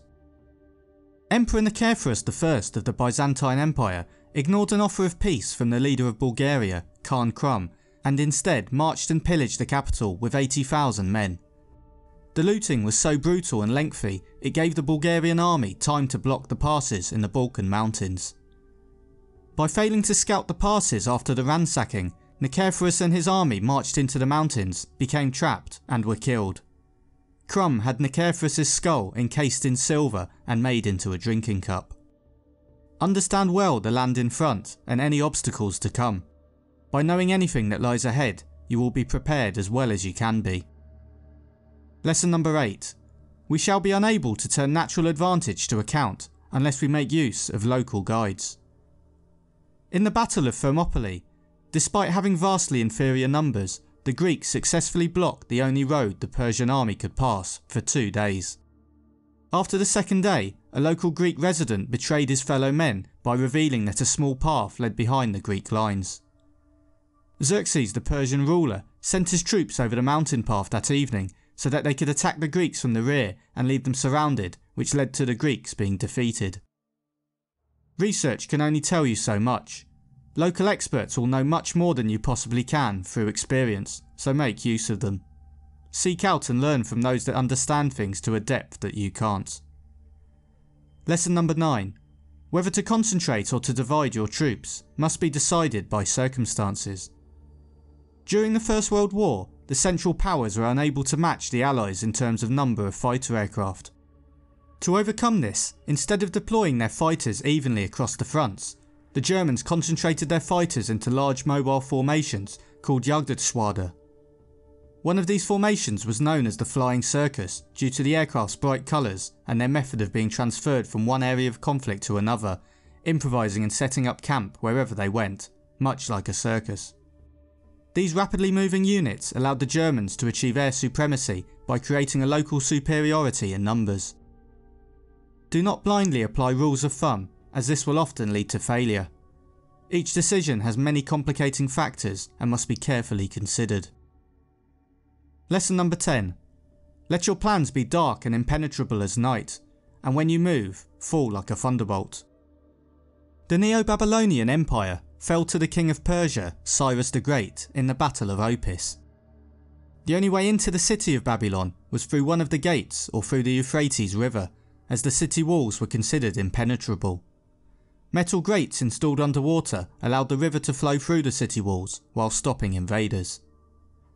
The Persians formulated a secret plan to enter Babylon via the Euphrates River. During a Babylonian national feast, Cyrus's troops redirected the river upstream, which allowed soldiers to enter the city through the lowered water. The Persian army then overran the outer areas of the city, while the majority of its citizens were in the city centre, unaware of any attack. Keep your plans secret and strictly on a need-to-know basis. When attacking, use speed and move fast to build unstoppable momentum. Lesson number 11. When you plunder a countryside, let the spoil be divided amongst your men. When you capture new territory, cut it up into allotments for the benefit of the soldiery. After his successful invasion of England, William the Conqueror carried out some land management. Approximately 25% of available land was acquired for himself, and 25% went to the church, who had given the invasion their blessing from Rome. The remaining land was divided between his dozen or so loyal and trusted servants. Giving land as a reward had a double purpose. It motivated his servants with a future reward, and it meant that through them he was still in control of the land due to their loyalty. Remember to reward people for the efforts that they make. It shows that you care about them and that you are fair and even-handed. The more motivated they are, the harder they will fight for you. Lesson number 12. Gongs and drums, banners and flags are means whereby the ears and eyes of the host may be focused on one particular point. In ancient China, there was extensive usage of flags for communication in warfare. Different positions were used to indicate enemy movements. Commands were transmitted through horns, drums, gongs, bells and whistles. The drums were also used to influence enemy and friendly morale. In order for people to understand your communication, you must broadcast using a method that people can grasp. Communication is not what is transmitted, but what people understand. Use loud and visible communications in environments where there are many distractions. Lesson number 13. The host thus forming a single united body, is it impossible either for the brave to advance alone or for the cowardly to retreat alone. This is the art of handling large masses of men. The American poet and war correspondent Stephen Crane spoke of a mysterious fraternity born out of smoke and danger of death. He was referring to the special type of friendship and ties developed when facing life and death situations in battle. The obligations to your fellow soldiers is seen as one of the most powerful reasons to fight. This bond with the men standing beside you helps prevent troops from fleeing. Camaraderie is therefore vital in uniting fighters in war. Leadership is critical to move the men in the intended direction. When a group of people come together, they behave differently. The herd mentality drives them to act in the same way as those around them. A large group can therefore be moved by a small group within. This is the essence of leadership. Lesson number 14. A whole army may be robbed of its spirit. A commander-in-chief may be robbed of his presence of mind. A few weeks after becoming Prime Minister, Winston Churchill gave a speech following the Dunkirk evacuation. We shall fight on the seas and oceans. We shall defend our island, whatever the cost may be. We shall fight on the beaches.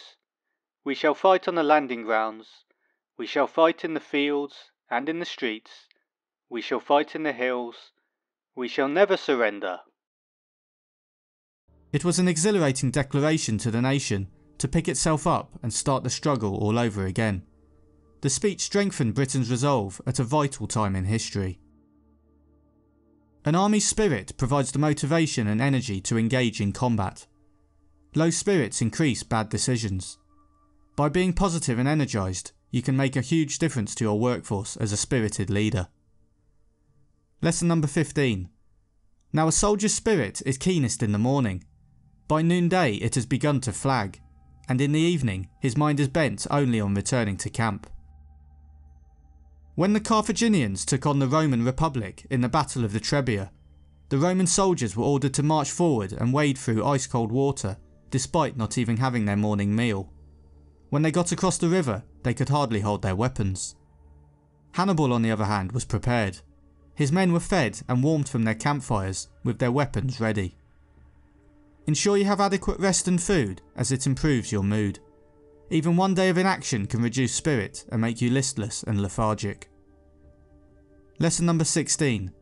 A clever general, therefore, avoids an army when its spirit is keen, but attacks it when it is sluggish and inclined to return.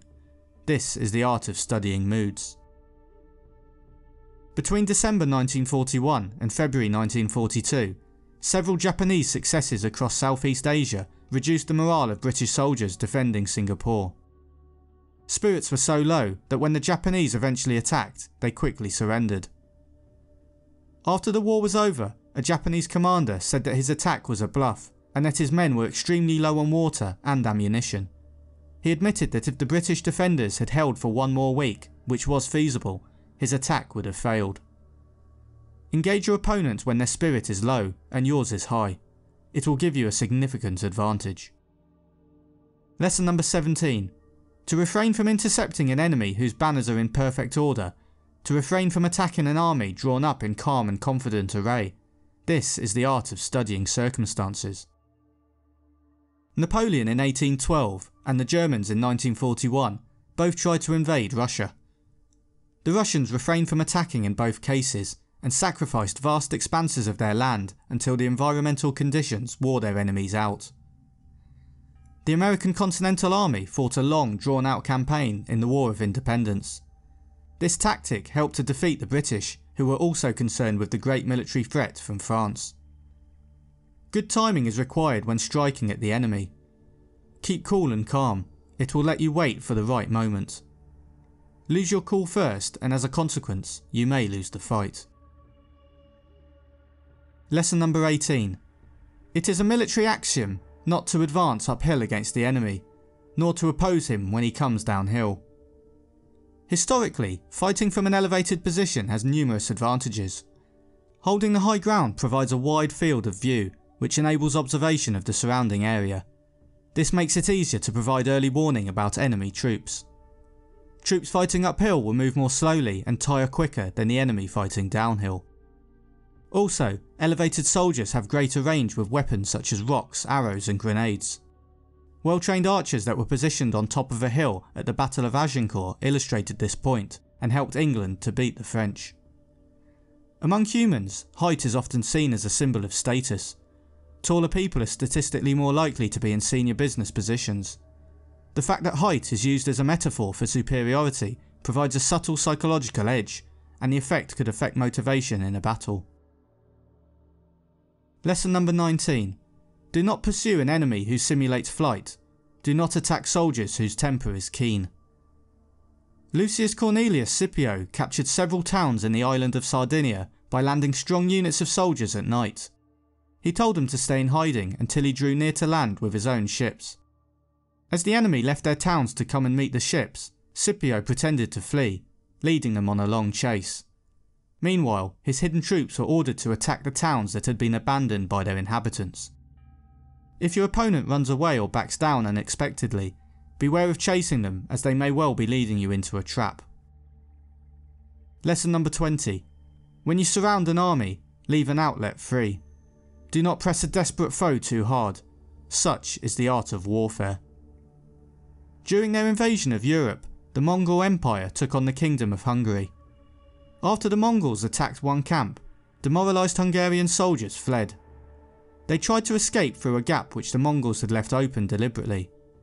The Mongols believed that fleeing soldiers can be killed more easily than those who are forced to fight to the death with their backs against the wall. If an enemy is cornered, they must fight for their lives. By forcing them to go down in a blaze of glory, they will take more of your soldiers or resources than you might otherwise have used. Needlessly slaughtering an army will gain you hostility from their family and fellow citizens. It will increase the chance of them arising to take revenge. Allowing a graceful retreat in a direction you choose is often a better option. After you show your superiority, you will be able to negotiate a favourable peace.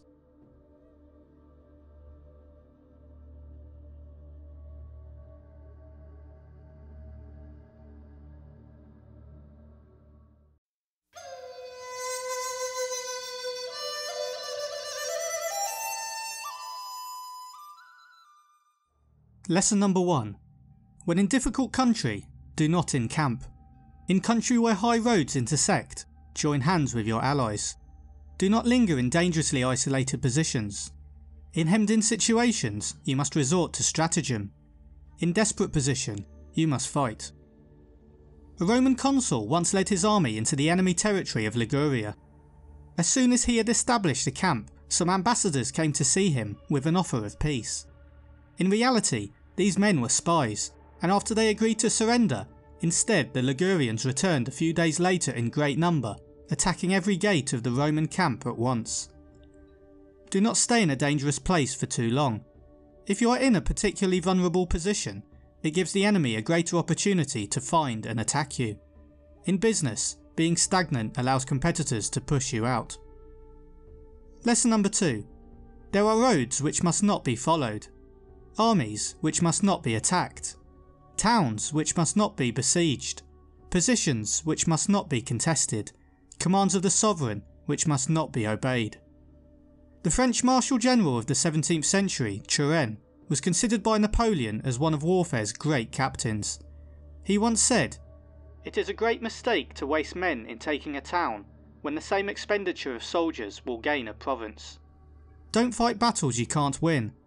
As well as missing out on victory, you will also lose the opportunity to succeed elsewhere. Show patience until a better opportunity can be created or emerges. It may take more courage, but can prevent catastrophes. Lesson number 3. The general who thoroughly understands the advantages that accompany variation of tactics knows how to handle his troops. The Duke of Wellington was a master tactician who avoided high-risk moves and dramatic victories. He knew his tactics intimately and was aware when to use them, and just as importantly, when not to use them. Wellington cared about his men and conserved his troops. After several victorious battles against the French, he refused to pursue the remainder of the French forces over rough terrain, as he knew there would be a cost to his own army. Knowing tactics and techniques is not enough. You need to know when to use them. Skill is required to match the tactics to the situation and how to combine them. In business, a great strategy is useless if you can't translate it into a solid but flexible execution. Lesson number 4.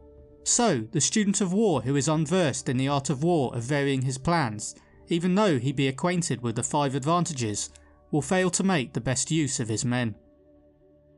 General Patton's last assignment in the US Army was to compile a history of the Second World War in Europe. He explained to a journalist the role was right down my alley because I have been a student of war since I was about 7 years old. His study of military history was central to his actions on the battlefield earlier in his career. He wrote several articles on warfare using historical examples to answer current problems. There are 2 ways to learn tactics, from personal experience or from history.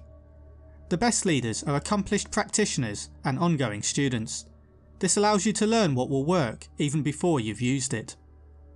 Lesson number 5. Hence in the wise leader's plans, considerations of advantage and of disadvantage will be blended together. In the American War of Independence, America was unfamiliar territory for the British.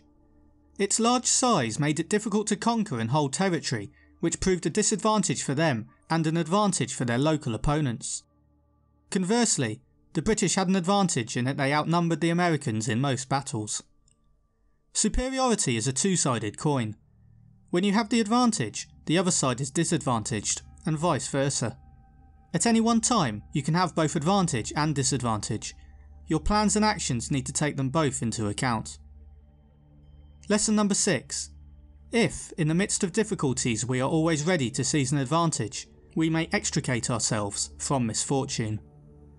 In 1415, Henry V's English army marched across northern France and was confronted by a larger French force under Charles d'Albret.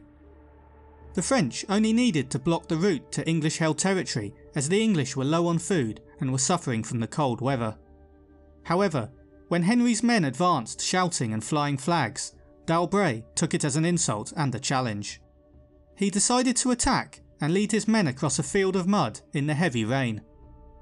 The French soldiers slipped and fell, making themselves sitting targets for archers. Thousands of Frenchmen were killed or taken prisoner, while the English lost only a few men. Ahead of you lies advantage and disadvantage, depending on the path you take. Pay close attention to these, and you'll have the chance to snatch the moments of advantage. Businesses go through times of advantage and disadvantage, but don't assume these times will continue. Use your knowledge to plan ahead. Lesson number 7. The art of war teaches us to rely not on the likelihood of the enemy's not coming, but on our own readiness to receive him. Not on the chance of his not attacking, but rather on the fact that we have made opposition unassailable. Constantine the Great founded the city of Constantinople, which became the capital of the Roman Empire. It was built with huge, complicated defences, which made it impenetrable to an attack for over 900 years from many different people. Giant stone walls surrounded the city, and over the years they were built upon to create a double and then triple wall fortification. The walls protected the city from being besieged by land or sea, with hundreds of manned towers able to fight off invaders. You can win any battle as long as you always defend successfully. Always being ready to take on opponents is the best strategy to help achieve this. Lesson number 8. There are 5 dangerous faults which may affect a general. A. Recklessness, which leads to destruction. Julius Caesar's ambition was so compulsive that it led to his self-destruction. He gambled recklessly when it came to politics, and his ruthless ambition led to him installing himself as dictator. After refusing to step down, members of the Senate grew angry and fearful of his constant demands for greater power, and they assassinated him. Avoid recklessness by not reacting or making decisions based on dangerous emotions such as anger. Instead, use facts and knowledge. B. Cowardice, which leads to capture. The Roman Emperor Commodus installed a former slave, Cleander, as a senior official and commander. After a famine had occurred, a mob of people blamed Cleander for the food shortage. He went to Commodus for protection, but the emperor was a coward and became terrified. Instead, Commodus had Cleander killed. The emperor's behaviour led to him being assassinated himself 2 years later. In a battle, you have to make decisions. If you decide not to fight, even though it is necessary, you will not only lose the war, but do so in a shameful and dishonourable way. C. A hasty temper, which can be provoked by insults. Marcus Aurelius, the Roman emperor and Stoic philosopher, said that anger was a sign of weakness. Another emperor, Valentinian I, demonstrated this, and it ended up costing him his life.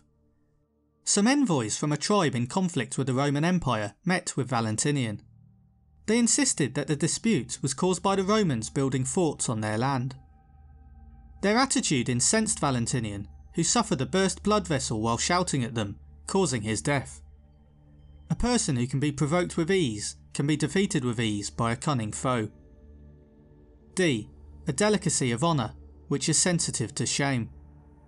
Saladin lay siege to a Crusader fortress, while King Guy of Jerusalem assembled a large Crusader army nearby. Faced with the opportunity of raiding Saladin's supply lines while he was preoccupied, Guy said it was a cowardly way to fight and beneath his dignity as a king. Instead, he marched across the desert directly to Saladin, despite not having access to fresh water. Saladin attacked the weakened Crusaders, defeating almost their entire army. A sense of honour is mainly a good quality, but be careful if the thought of shame leads to losing actions, such as entering into an unwinnable contest. E. Over-solicitude for his men, which exposes him to worry and trouble.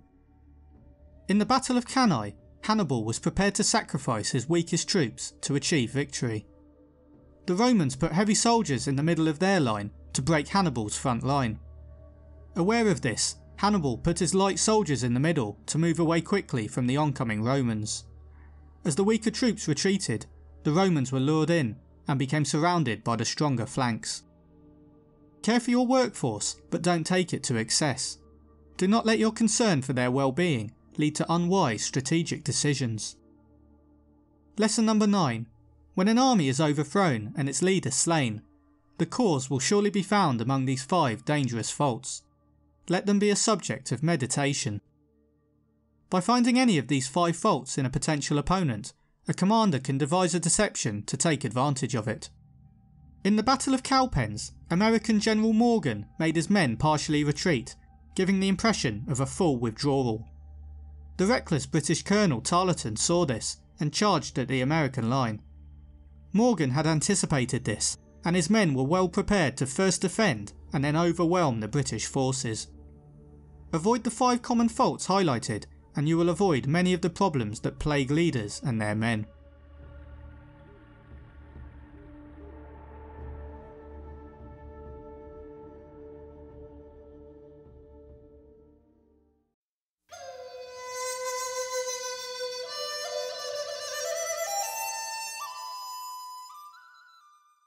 Lesson number 1. Sun Tzu said, "We come now to the question of encamping the army and observing signs of the enemy. Pass quickly over mountains and keep in the neighbourhood of valleys." Al Capone chose not to hide from the media and made many public appearances rather than hiding in the criminal underworld. His celebrity status made him a high visibility target for prosecutors, which eventually led to his arrest and imprisonment. Avoid high places where you can be trapped and spotted from multiple other locations. Valleys offer more space in which to manoeuvre.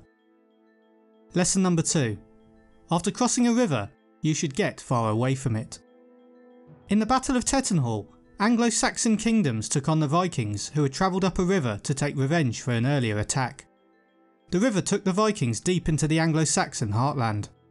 They ravaged the land, but they were later caught and stopped from returning. Trapped in hostile territory led to the death of some Viking kings and thousands of their men.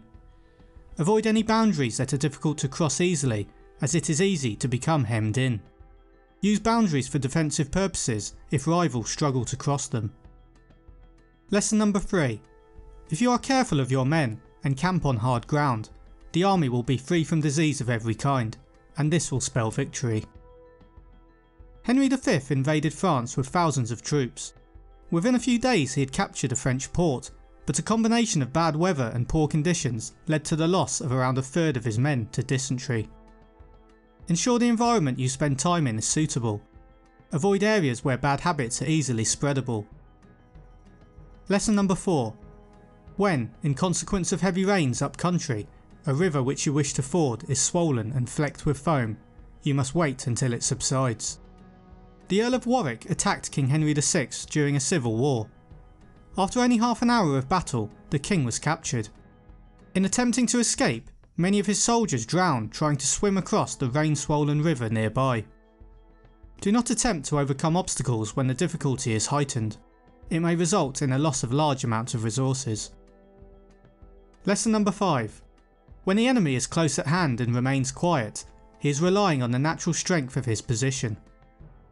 Skanderbeg, an Ottoman captain, left the army and decided to go back to his native land to take charge of a new rebellion. The night before a battle against the Ottoman Empire, both sides were camped opposite each other. Skanderbeg's men put out all their campfires, and those who were not on guard were directed to rest. The Ottomans made approaches to the camp to try and provoke Skanderbeg's soldiers, but they stayed quiet. The next day, seeing Skanderbeg had positioned his forces at the bottom of a hill, the Ottomans attacked with all their men, expecting a quick victory. Predicting this, Skanderbeg ordered his forces hidden in the forest behind the Ottomans to strike from the rear. The Ottomans' entire army was defeated. Beware if a competitor does not react to your moves, especially if you cannot see their advantage. If they do not attack or retreat, it is likely they are confident in their position. Lesson number 6. When he keeps aloof and tries to provoke a battle, he is anxious for the other side to advance.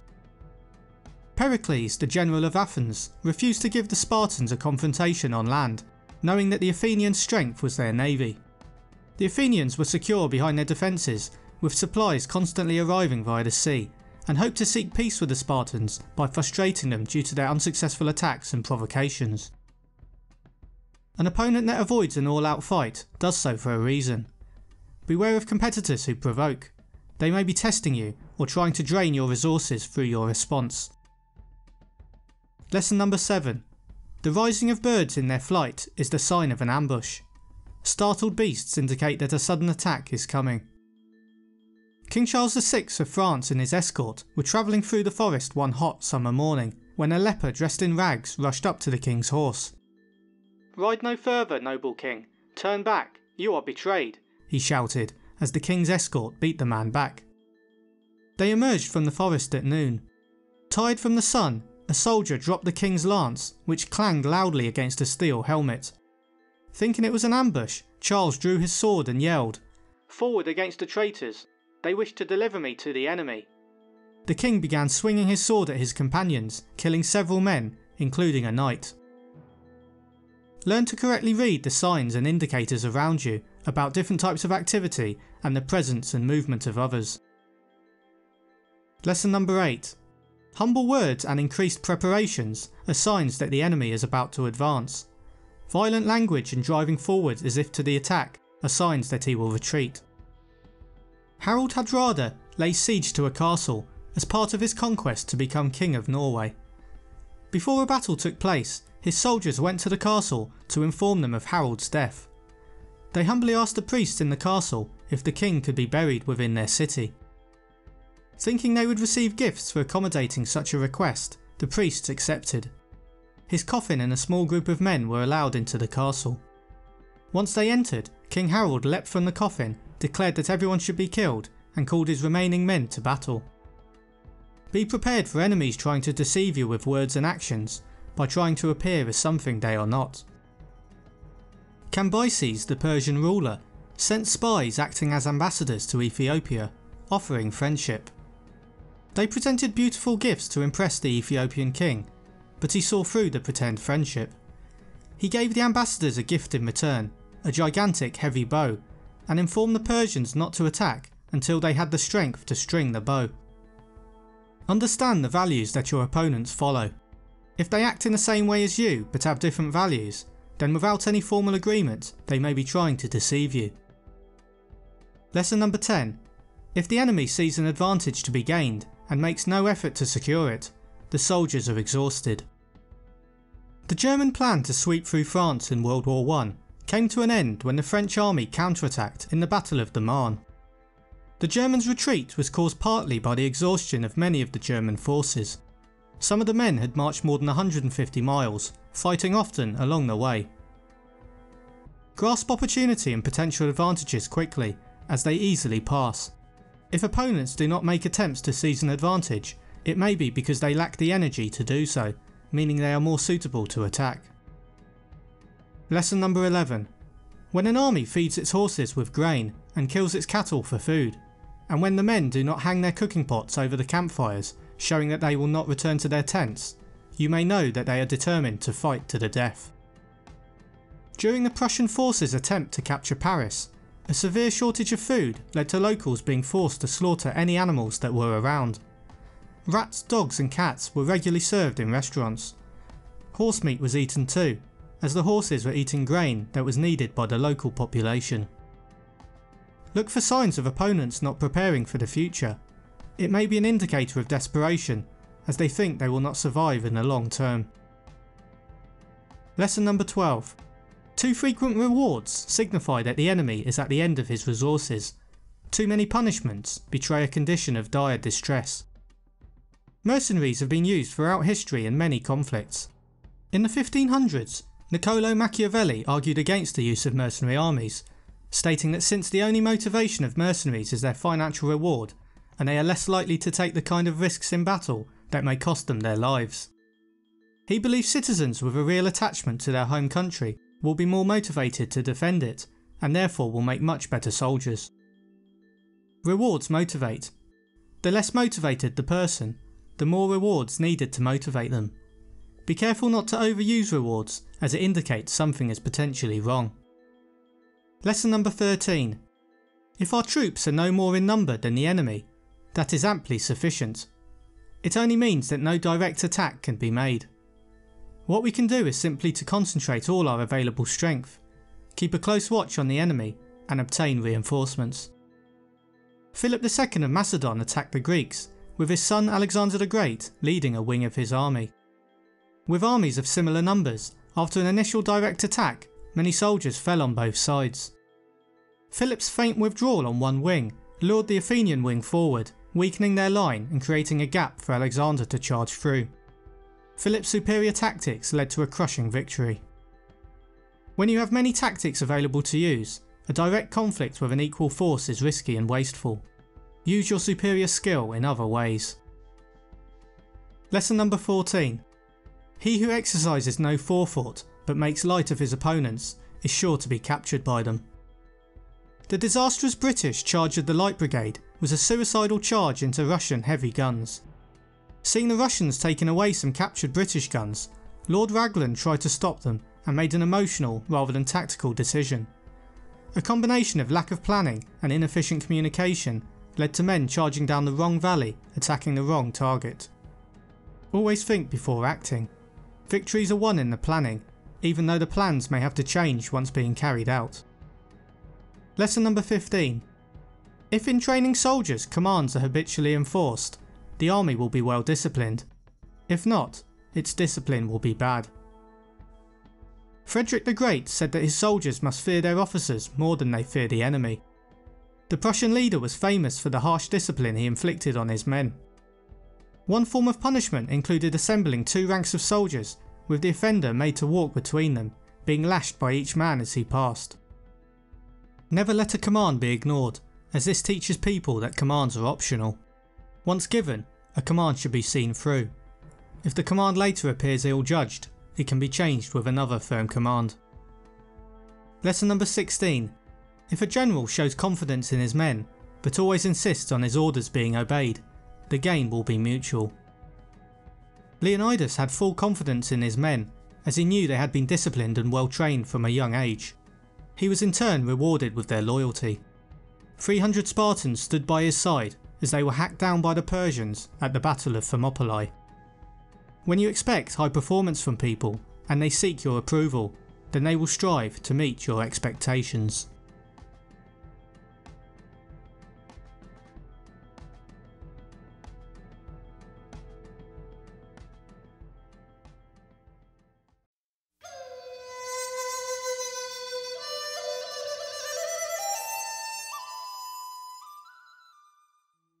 Lesson number 1.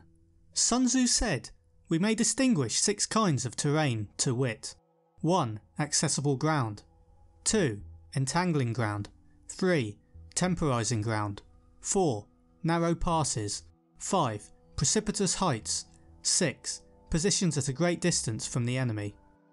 Ground which can be freely traversed by both sides is called accessible. For soldiers fighting throughout history, terrain referred to the physical ground they were fighting on. In the modern world, it can refer to the economic environment. Both have the same effects. Some terrain can be altered, and some cannot. It did not take long since the development of the internet for people to realise that they could make money online. The market was extremely accessible, with low barriers to entry, meaning it was easier to make money than ever before. However, cheap costs and accessible conditions meant the market soon contained lots of competitors, all vying for a piece of the financial pie. Be aware that if something is accessible to you, it may be accessible to your enemies too. If you reach the top, it could be easy for somebody to take that spot away from you. Lesson number 2. Ground which can be abandoned but is hard to reoccupy is called entangling. The Chinese had taken a key hill in the Korean War from the US and Canadian armies. After trying to recapture the hill without success, they eventually sent up a scouting and sniper team led by French-Canadian Leo Major. By silently climbing the hill, they then used the cover of darkness to open fire and panic the Chinese troops, who were expecting the attack to come from outside their territory rather than from within it. This barrage helped the team finally recapture the hill in the early hours. Ground that is hard to reoccupy, such as a hill, forest or a market monopoly, are important to keep once you occupy them. As it is good to defend entangling ground, you should attempt to prevent enemies from taking it. Lesson number 3. When the position is such that neither side will gain by making the first move, it is called temporising ground. Stalemate occurred on the Western Front in World War I as German troops became exhausted from covering up to 25 miles a day. Both sides were digging trenches to stop themselves from being killed and using sitting machine guns to inflict heavy losses to any attack from the enemy. Be wary of being enticed out of a strong position, particularly if your rival is also in a strong spot. If going forward could lead to disadvantage, look to go in a different direction. Lesson number 4. With regard to narrow passes, if you can occupy them first, let them be strongly garrisoned and await the advent of the enemy. Despite being severely outnumbered, the Greeks, led by Spartan king Leonidas, held the narrow mountain pass of Thermopylae for days by blocking the only road the large Persian army could pass. Certain environments, if reached first, can be held with ease using a small amount of resource. If you find the opponent is already there, it may be ineffective to attack. Lesson number 5. With regard to precipitous heights, if you are beforehand with your adversary, you should occupy the raised and sunny spots and there wait for him to come up. Julius Caesar's forces took on Pompey the Great's Spanish army in the Great Roman Civil War. After Pompey's men had camped on a hill, Caesar decided to camp close to the foot of it. In the springtime, a combination of several storms and the snow melting from the mountains led to flooding, which in particular affected the lower land. Caesar's troops could not forage for food, leading to famine and disease.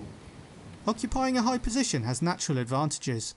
If you are battling a higher, stronger enemy, the best tactics are trickery and surprise. Lesson number 6. If you are situated at a great distance from the enemy, and the strength of the two armies is equal, it is not easy to provoke a battle, and fighting will be to your disadvantage. The Grande Armée began their invasion of Russia travelling vast distances on horseback and on foot. Napoleon made the mistake of exhausting his horses by having them carry men, heavy weapons and provisions. He lost thousands of them as a result. This badly restricted how effective the French troops were, as it interrupted the supplies that were required for such a large amount of men to live on the road. If you want to compete but are a long distance away, be aware that the time and effort to get into position may leave you in a poor position to challenge. Lesson number 7. Now an army is exposed to 6 several calamities, not arising from natural causes but from faults for which the general is responsible. These are 1. Flight, 2. Insubordination, 3. Collapse, 4. Ruin, 5. Disorganisation, 6. Rout. Other conditions being equal, if one force is held against another 10 times its size, the result will be the flight of the former. Papaphlasus positioned his Greek soldiers so that they had a decent view of the plain ahead and awaited the enemy. After Ibrahim's enormous Egyptian army arrived for them to see, some of the Greeks lost courage, and when night fell, many of them fled from the field of battle. Despite losing some of his men, Papaphlasus valiantly fought on.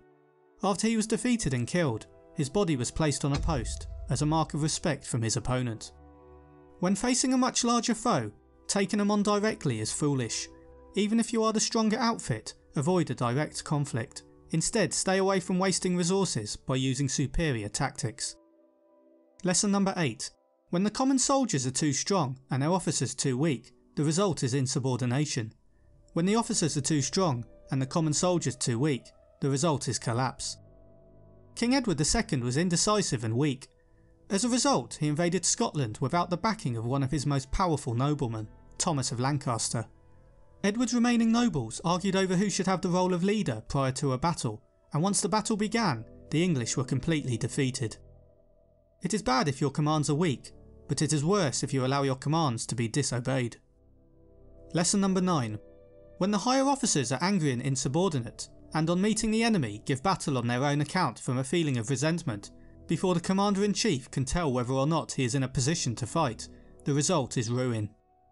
An overconfident Roman general, Lucius Licinius Murena, ignored orders to stop his operations against the kingdom of Pontus. He provoked a war by launching raids into the kingdom, despite his senate telling him not to. At a river, the Romans had captured a small number of Pontic troops, but spared their lives for too long. The larger Pontic army arrived, and together they attacked the badly prepared Romans, forcing them to retreat and lose the battle. Coordinate your actions with others, and work with them to succeed. Failure to do so in a business could mean many departments working independently and seeking their own successes, potentially at the expense of the others. Lesson number 10. When the general is weak and without authority, when his orders are not clear and distinct, when there are no fixed duties assigned to officers and men, and the ranks are formed in a slovenly, haphazard manner, the result is utter disorganisation. The secret of war lies in the communications. Napoleon Bonaparte. More specifically, General Baden-Powell added, "The secret of getting successful work out of your trained men lies in one nutshell, in the clearness of the instructions they receive." The higher an officer is in the army, the stronger and clearer his commands must be. A failure in communication at any point causes problems to all subordinate officers. Always be aware of the intent of the leader. This is vital, as if you cannot communicate, you will still know the ultimate goal, and can use your own initiative to achieve it. Lesson number 11. When a general, unable to estimate the enemy's strength, allows an inferior force to engage a larger one, or hurls a weak detachment against a powerful one, and neglects to place picked soldiers in the front rank, the result must be rout. Publius Quintilius Varus led his Roman legions into a forest without sending any appropriate scouts ahead of him.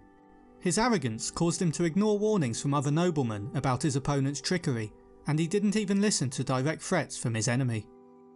The tribes under Arminius ambushed the Romans in the forest. Unable to get into battle positions, Varus and his men were slaughtered. Intelligence is key, and it is crucial to know your opponent's strengths. In business, who you put on the front line will greatly affect the first impression you present. Lesson number 12. If fighting is sure to result in victory, then you must fight, even though the ruler forbid it. If fighting will not result in victory, then you must not fight, even at the ruler's bidding. Prince Frederick Charles criticised a major for messing up a situation. "But I was following an order. Aren't orders from a superior officer to be treated as if they were issued by the king himself?" said the major. The prince replied, "His Majesty made you a major because he believed you would know when not to obey his orders." German officers were taught that they were personally responsible for results, not for following orders. If the orders led to a mistake, following them is not a valid excuse.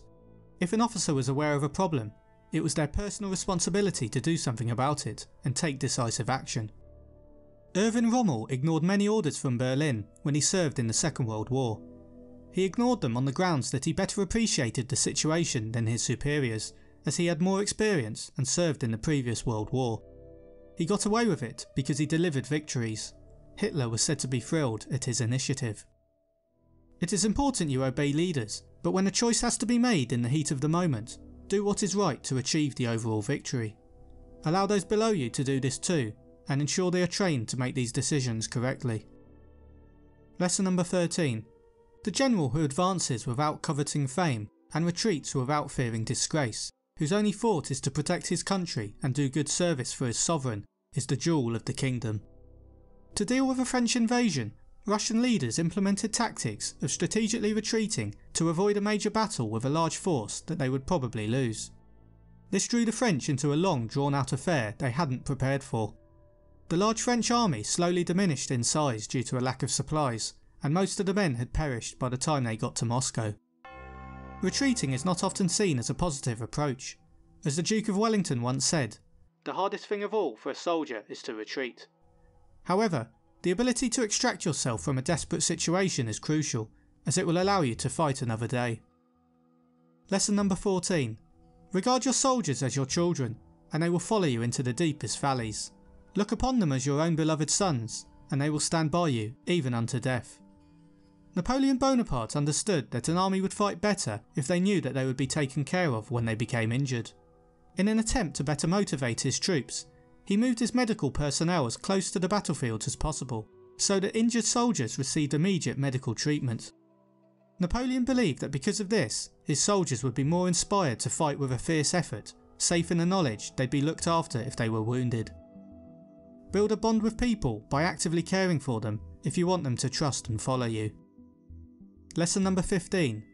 The experienced soldier, once in motion, is never bewildered. Once he has broken camp, he is never at a loss. To carry out the fighting techniques that the Romans developed, new recruits to the army were required to be disciplined and very fit. They were sent to the front line in battle, with more experienced soldiers behind them.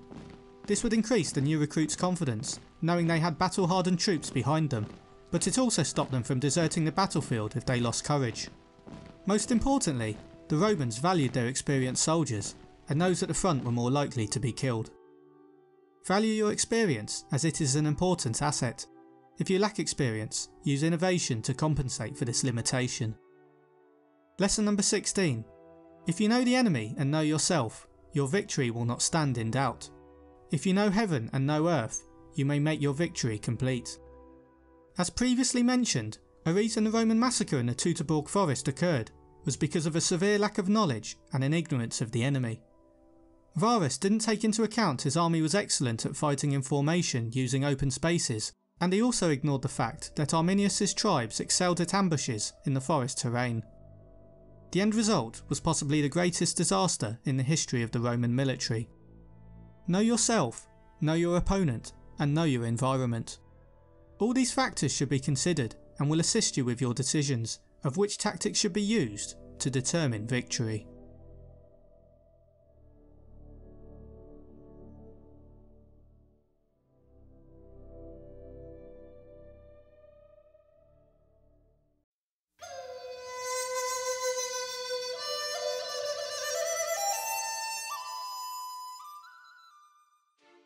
Lesson number 1.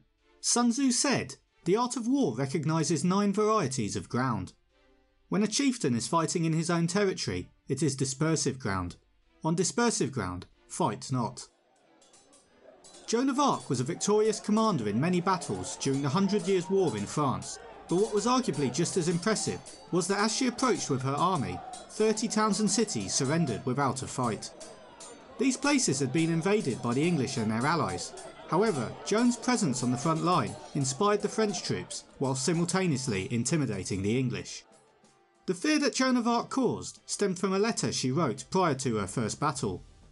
Writing to the English, she demanded they surrender all the cities they captured in France and leave the country. Anybody who disobeyed her request would be killed. Her initial aggressive attacks showed they were not empty threats, and frightened future targets to the point where they capitulated without any blood being spilt.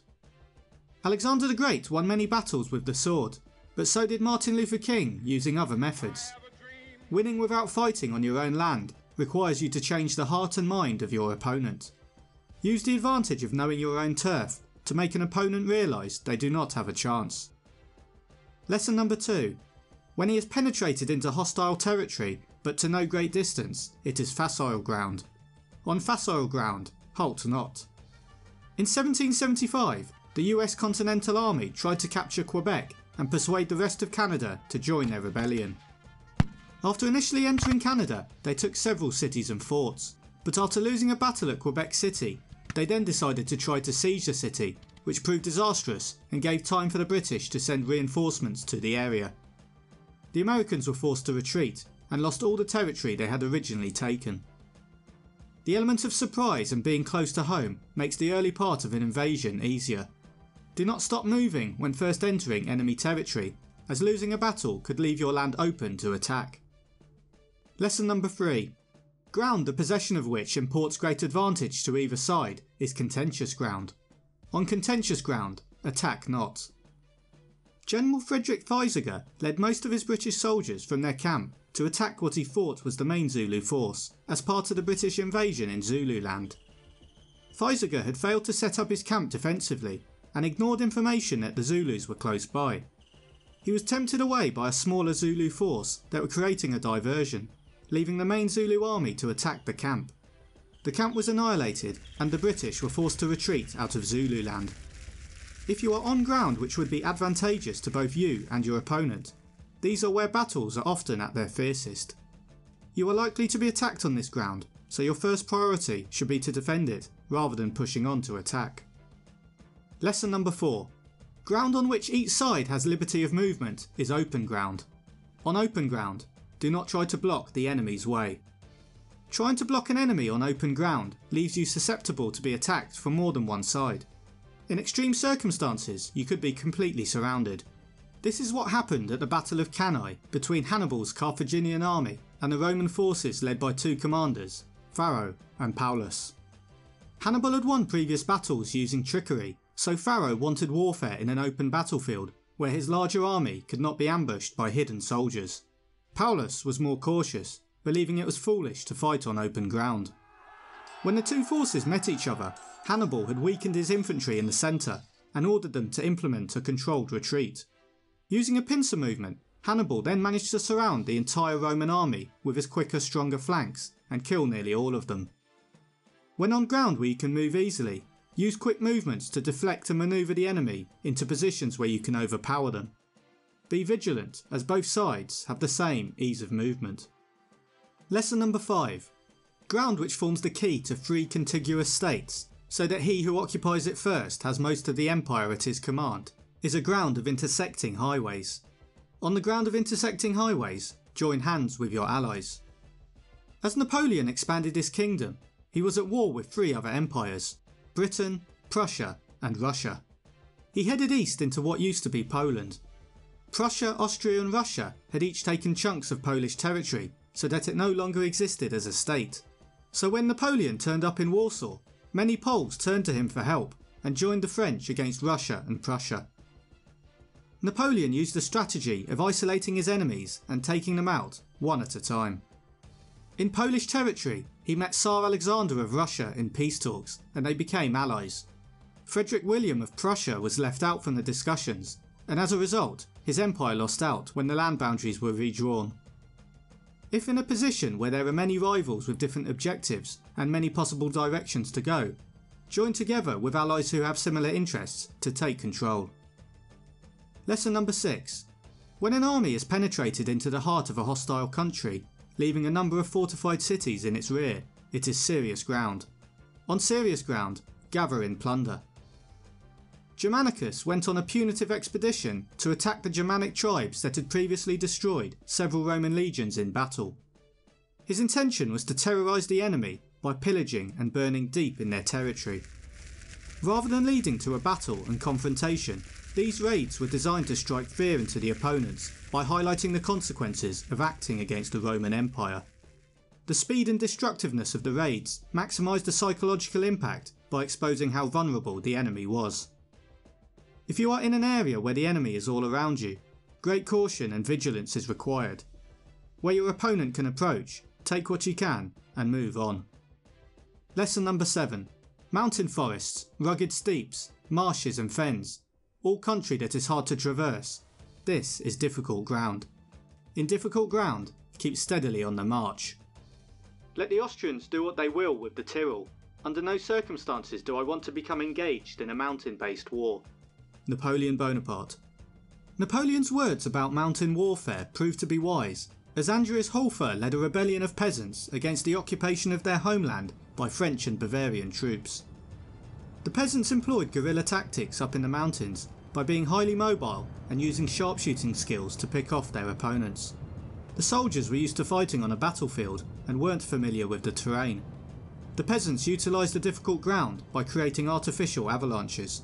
The end result was thousands of soldiers killed and captured weapons that would supply the rebels for months. If passing through some land is difficult, keep going, as stopping could prove even more hazardous. Do not engage your opponent in these tough circumstances. Lesson number 8. Ground which is reached through narrow gorges and from which we can only retire by tortuous paths, so that a small number of the enemy would suffice to crush a large body of our men. This is hemmed-in ground. On hemmed-in ground, resort to stratagem. When Hannibal was hemmed in on a road surrounded by mountains by his opponent Fabius, he devised a cunning strategic plan to escape. At nightfall, he tied bundles of twigs to the horns of 2,000 oxen and then set the twigs on fire. The bizarre show of lights moving extremely quickly down the road, which Fabius's men did not know were terrified oxen, caused them to panic and leave their position on the road, allowing Hannibal and his troops to pass through unharmed. If a path is narrow with limited access, it could be a great area to protect, but could also lead the possibility of being trapped.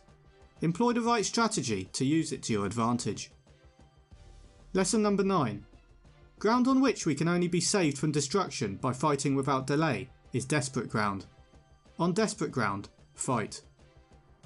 On D-Day, as the Allied landing crafts got as close to the beaches of Normandy as possible without running ashore, the Allied soldiers inside were left with a decision. Listening to the bullets hitting the outside of the boats, They knew that once the door opened they would have to wade through the water to the beach, facing oncoming fire in a very vulnerable and exposed position. There was a chance they would not even make it out of the boat at all. However, in these circumstances there was no point staying in the vessel. The mentality required at that moment, in such a desperate situation, is that of do or die. They may die anyway, but there's no point in standing still. In such a position, the only positive decision is to move, even if it is into the unknown. What these men did took extraordinary character, stepping forward without knowing what would happen, but doing it for victory, if not for themselves, then for others. When your back is against the wall and you are in a desperate situation that requires strong character, you have no option but to fight.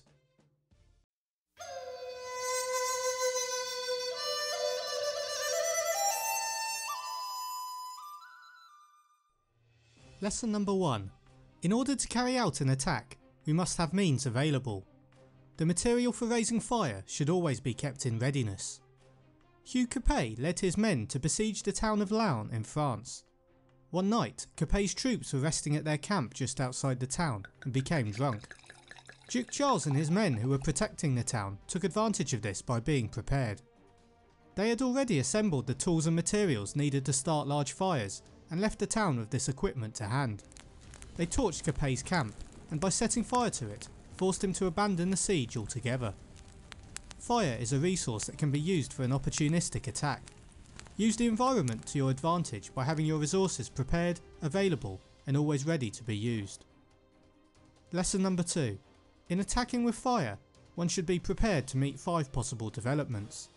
When fire breaks out inside the enemy's camp, respond at once with an attack from without.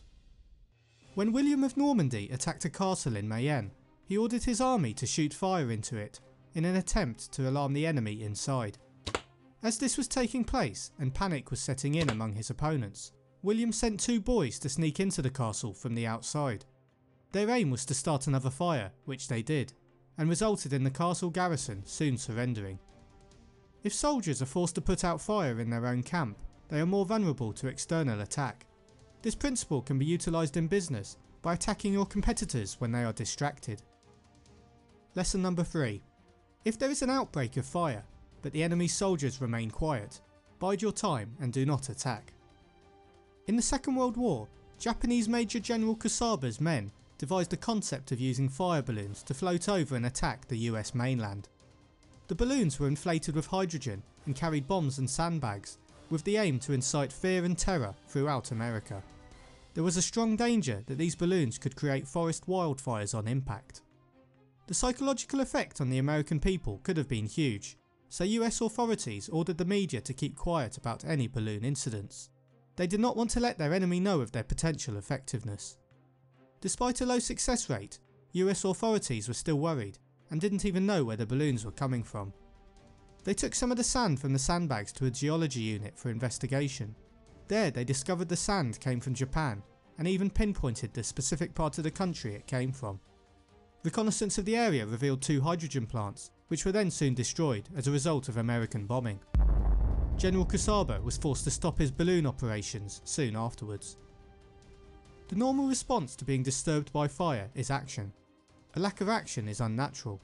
If the enemy behaves in this way, they may be acting cunningly. When competitors act strangely around you, be suspicious. Lesson number 4. When the force of the flames has reached its height, follow it up with an attack if that is practicable. If not, stay where you are. The northern warlord Cao Cao took on his southern counterparts Liu Bei and Sun Huan in the Battle of Red Cliffs. In an attempt to reduce seasickness in his navy, Cao Cao chained all his ships together.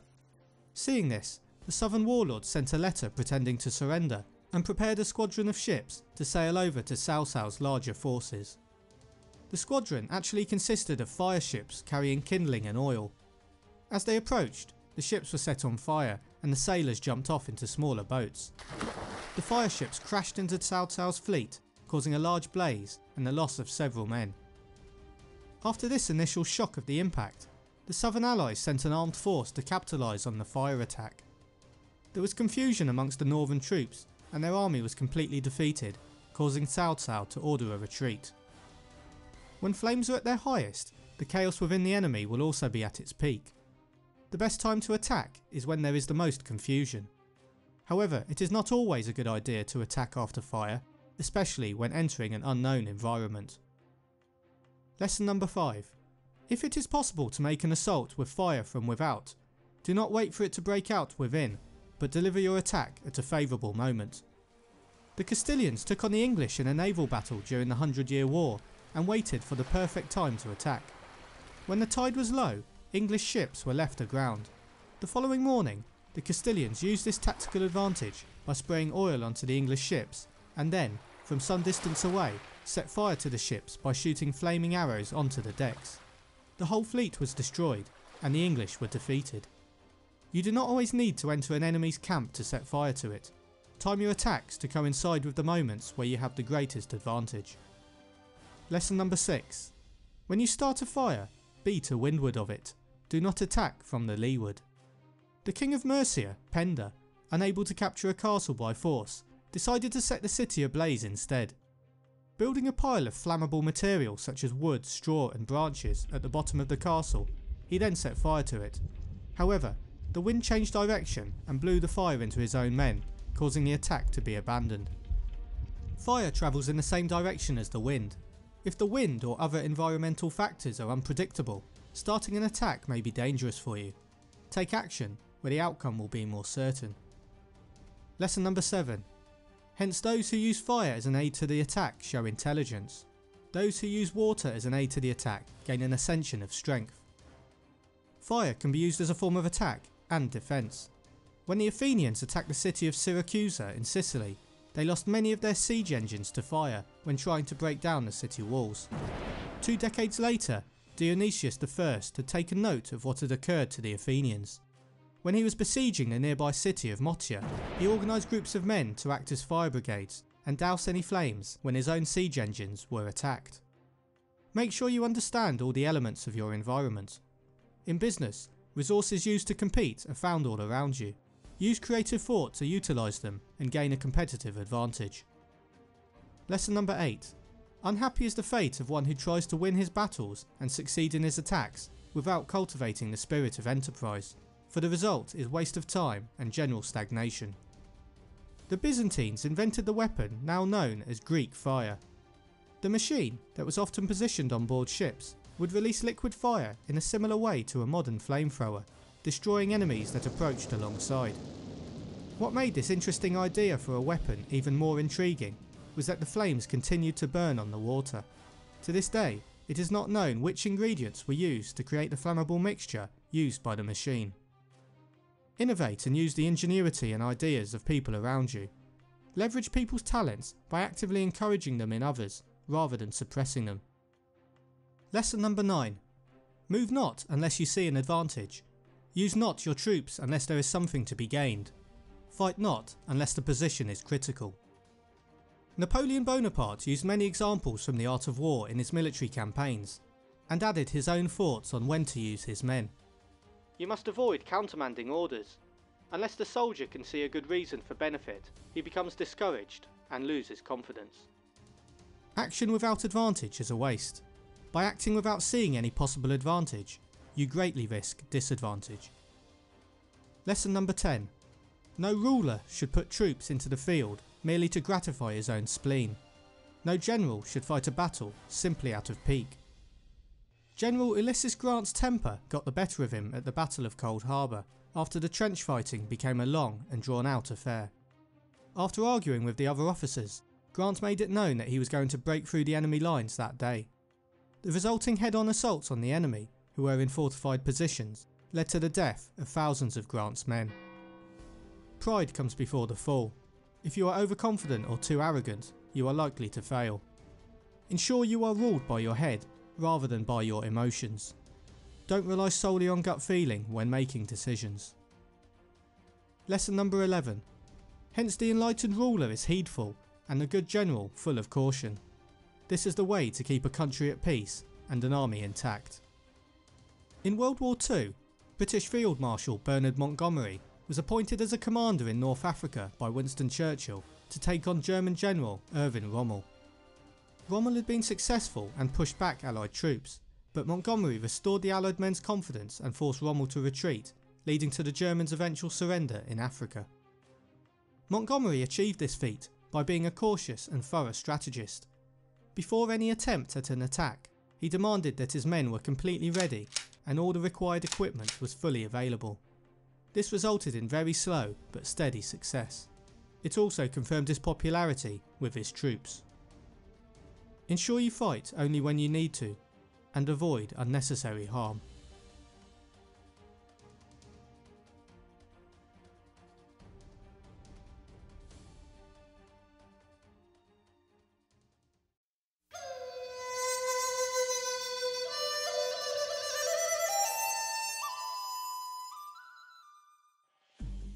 Lesson number 1. Sun Tzu said, "What enables the wise sovereign and the good general to strike and conquer, and achieve things beyond the reach of ordinary men, is foreknowledge." Genghis Khan ruled his Mongol Empire with the help of his primary military strategist, Subutai. Subutai was one of the most successful commanders in history, thanks in part to ensuring a combination of scouting and spying in advance of any invasion. Before the invasion of Europe, Subutai spent a decade sending spies deep into the continent. He made maps of the Roman roads, established trade routes, and made well-educated guesses on the ability of each principality to resist capture. Foreknowledge is the knowing of future events. When this is not possible, learn to forecast the likely behaviour of opponents. Seek out their strengths, plans, and positioning. Real intelligence beats guesswork, and at the heart of all good decisions is knowledge. Lesson number 2. Now this foreknowledge cannot be elicited from spirits. It cannot be obtained inductively from experience, nor by any deductive calculation. George Washington led his men across a river in a surprise attack to capture a group of Hessian mercenaries. After the Hessian commander was killed, an unopened letter was found in his pocket written by a loyalist, giving him advanced warning of the attack. If you make your decisions using boldness and gut feeling rather than reliable information, you are gambling. Making decisions based on bad knowledge will also prove ineffective. Lesson number 3. Hence the use of spies, of whom there are 5 classes. Local spies, inward spies, converted spies, doomed spies, surviving spies. When these 5 kinds of spy are all at work, none can discover the secret system. This is called divine manipulation of the threads. It is the sovereign's most precious faculty. Oliver Cromwell, the Lord Protector of the Commonwealth, appointed a number of spy masters whose job was to gather all possible information about the enemy through the use of scouts and spies. Cromwell also had a Postmaster General in charge of intercepting letters and deciphering codes. The Postmaster also influenced the flow of news across the land. Much of Cromwell's success in war was due to the previous knowledge of the enemy's moves he gained in this way. Gaining information on competitors can give you a significant advantage. Lesson number 4. Having local spies means employing the services of the inhabitants of a district. In the Crusades, intelligence was crucial. In northeast Europe, German Teutonic Knights battled the Prussians, Latvians, Estonians, and Lithuanians. The Teutonic Knights' castles and Lithuanian settlements were separated by hundreds of miles of wilderness. The Crusaders were helped by local scouts, allowing them to launch regular campaigns across the land. The scouts' local knowledge helped them produce the Lithuanian Road Reports, which acted as a travel guide for the Crusaders in the Baltic. The reports were compiled over 18 years and specified routes into the hostile territory. Local spies are common people within enemy territory. If the people where the enemy is situated do not like the enemy, you will be able to persuade these individuals to spy for you more easily. Lesson number 5. Having inward spies, making use of officials of the enemy. Oleg Gordievsky was a colonel of the KGB, but while he was a resident in London in the 1980s, he was also working for the British Intelligence Service as a secret agent. Having such a high-ranking official working with them was extremely valuable to the British. On one occasion, Gordievsky helped avert a potential nuclear confrontation. He was recalled to Moscow and interrogated after coming under suspicion, but escaped by being smuggled out with British help. Internal spies are officials of your opponent. They can be convinced to work for you, either by financial reward or by amplifying an existing discontent they have with the enemy. Persuade them you'll win the battle, and your chance of turning them is much higher. Lesson number 6. Having converted spies, getting hold of the enemy spies and using them for your own purposes. Aldrich Ames had worked for the CIA for 30 years as a counterintelligence officer, but for 9 of those years he had been a double agent, passing on American secrets to the Soviet and then Russian intelligence services. He revealed the identity of over 30 American agents, and after 10 of them were executed in the Soviet Union, the FBI began searching for an internal traitor. Ames passed 2 lie detector tests thanks to his training, but was eventually caught after spending his $4 million payment from the Russians. Converted spies refer to the enemy's own spies being used against them. Beware of enemy spies pretending to be double agents, as they can never be fully trusted and could in fact be acting as triple agents. Lesson number 7. Having doomed spies, doing certain things openly for purposes of deception, and allowing our spies to know of them and report them to the enemy. During the First World War, Mata Hari, the exotic dancer and high-class prostitute, spied for Germany and Paris. She obtained valuable information from being around politicians and military men. In 1917, the French intelligence service intercepted a coded message which showed she was working as a German spy. She was subsequently arrested and executed. The Germans had known the French had already broken the code and wanted them to read the message. The Germans wanted Harry out of the way, and this ensured that the French would do the actual dirty work. Doomed spies are expendable and fed information that is often false, so that it may be discovered by the enemy's own spies. If one of your spies is compromised, you can still use this to your advantage. Have other spies spread information about the doomed spy to your opponent. You may lose one spy, but allow another to gain greater confidence and access to better intelligence. Lesson number 8. Surviving spies, finally, are those who bring back news from the enemy's camp. Agent Joe Pistone spent 6 years undercover infiltrating the Mafia.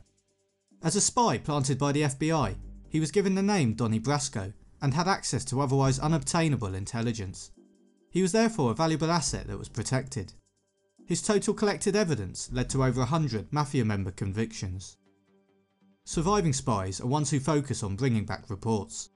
Spies are only useful if they provide you with information. Lesson number 9. Without subtle ingenuity of mind, one cannot make certain of the truth of spies' reports. While the Romans were besieging the city of Nequinum, 2 men who lived there dug a tunnel out to a Roman outpost. Offering to secretly escort the Roman soldiers back into the city, the Romans had to confirm whether the men were indeed traitors or whether it was a trap. They decided to hold one of the men as a hostage and send the other through the tunnel accompanied by 2 Roman scouts. Once it had been determined that the tunnel was not a trap, the Romans sent 300 soldiers through it at night, taking the city by surprise and putting it under Roman rule without fighting. Be aware that spy reports may not be accurate. They may contain weak or even false information. There is also a chance they are working against you. Find ways to verify and confirm what your spies speak of. Lesson number 10. Be subtle, and use your spies for every kind of business. In Spartan society, a type of brutal internal surveillance was developed to keep its slave population under control. Young military men were appointed by the state to act as secret police and discover any potential unrest or attempts at a slave revolt. Every year, the Spartan state declared war on its slaves, allowing the Spartan secret police to kill troublesome slaves without fear of punishment. You can use spies in a variety of creative ways, including using them in your own land to find dissenters. You can also position them in other areas to understand and then influence the local environment. Lesson number 11. Whether the object be to crush an army, to storm a city, or to assassinate an individual, it is always necessary to begin by finding out the names of the attendants, the aides-de-camp, the doorkeepers, and sentries of the general in command. Our spies must be commissioned to ascertain these. Elizabeth Van Lew was a spy in the American Civil War. As a landowner, she freed all her slaves and then used them as spies and informants behind Confederate lines. Her spy network for the Union Army was so successful that General Ulysses S. Grant later said that the intelligence he received from Van Lew was the best information that he received anywhere, and that she was a main factor in them winning the war. When you are on a secret mission, many seemingly unimportant people who you come in contact with can become extremely important. These people can be persuaded to not interfere, or perhaps even help, but be wary as they may also see or overhear you and report their findings elsewhere. You can get a lot of information from those who say little but hear much.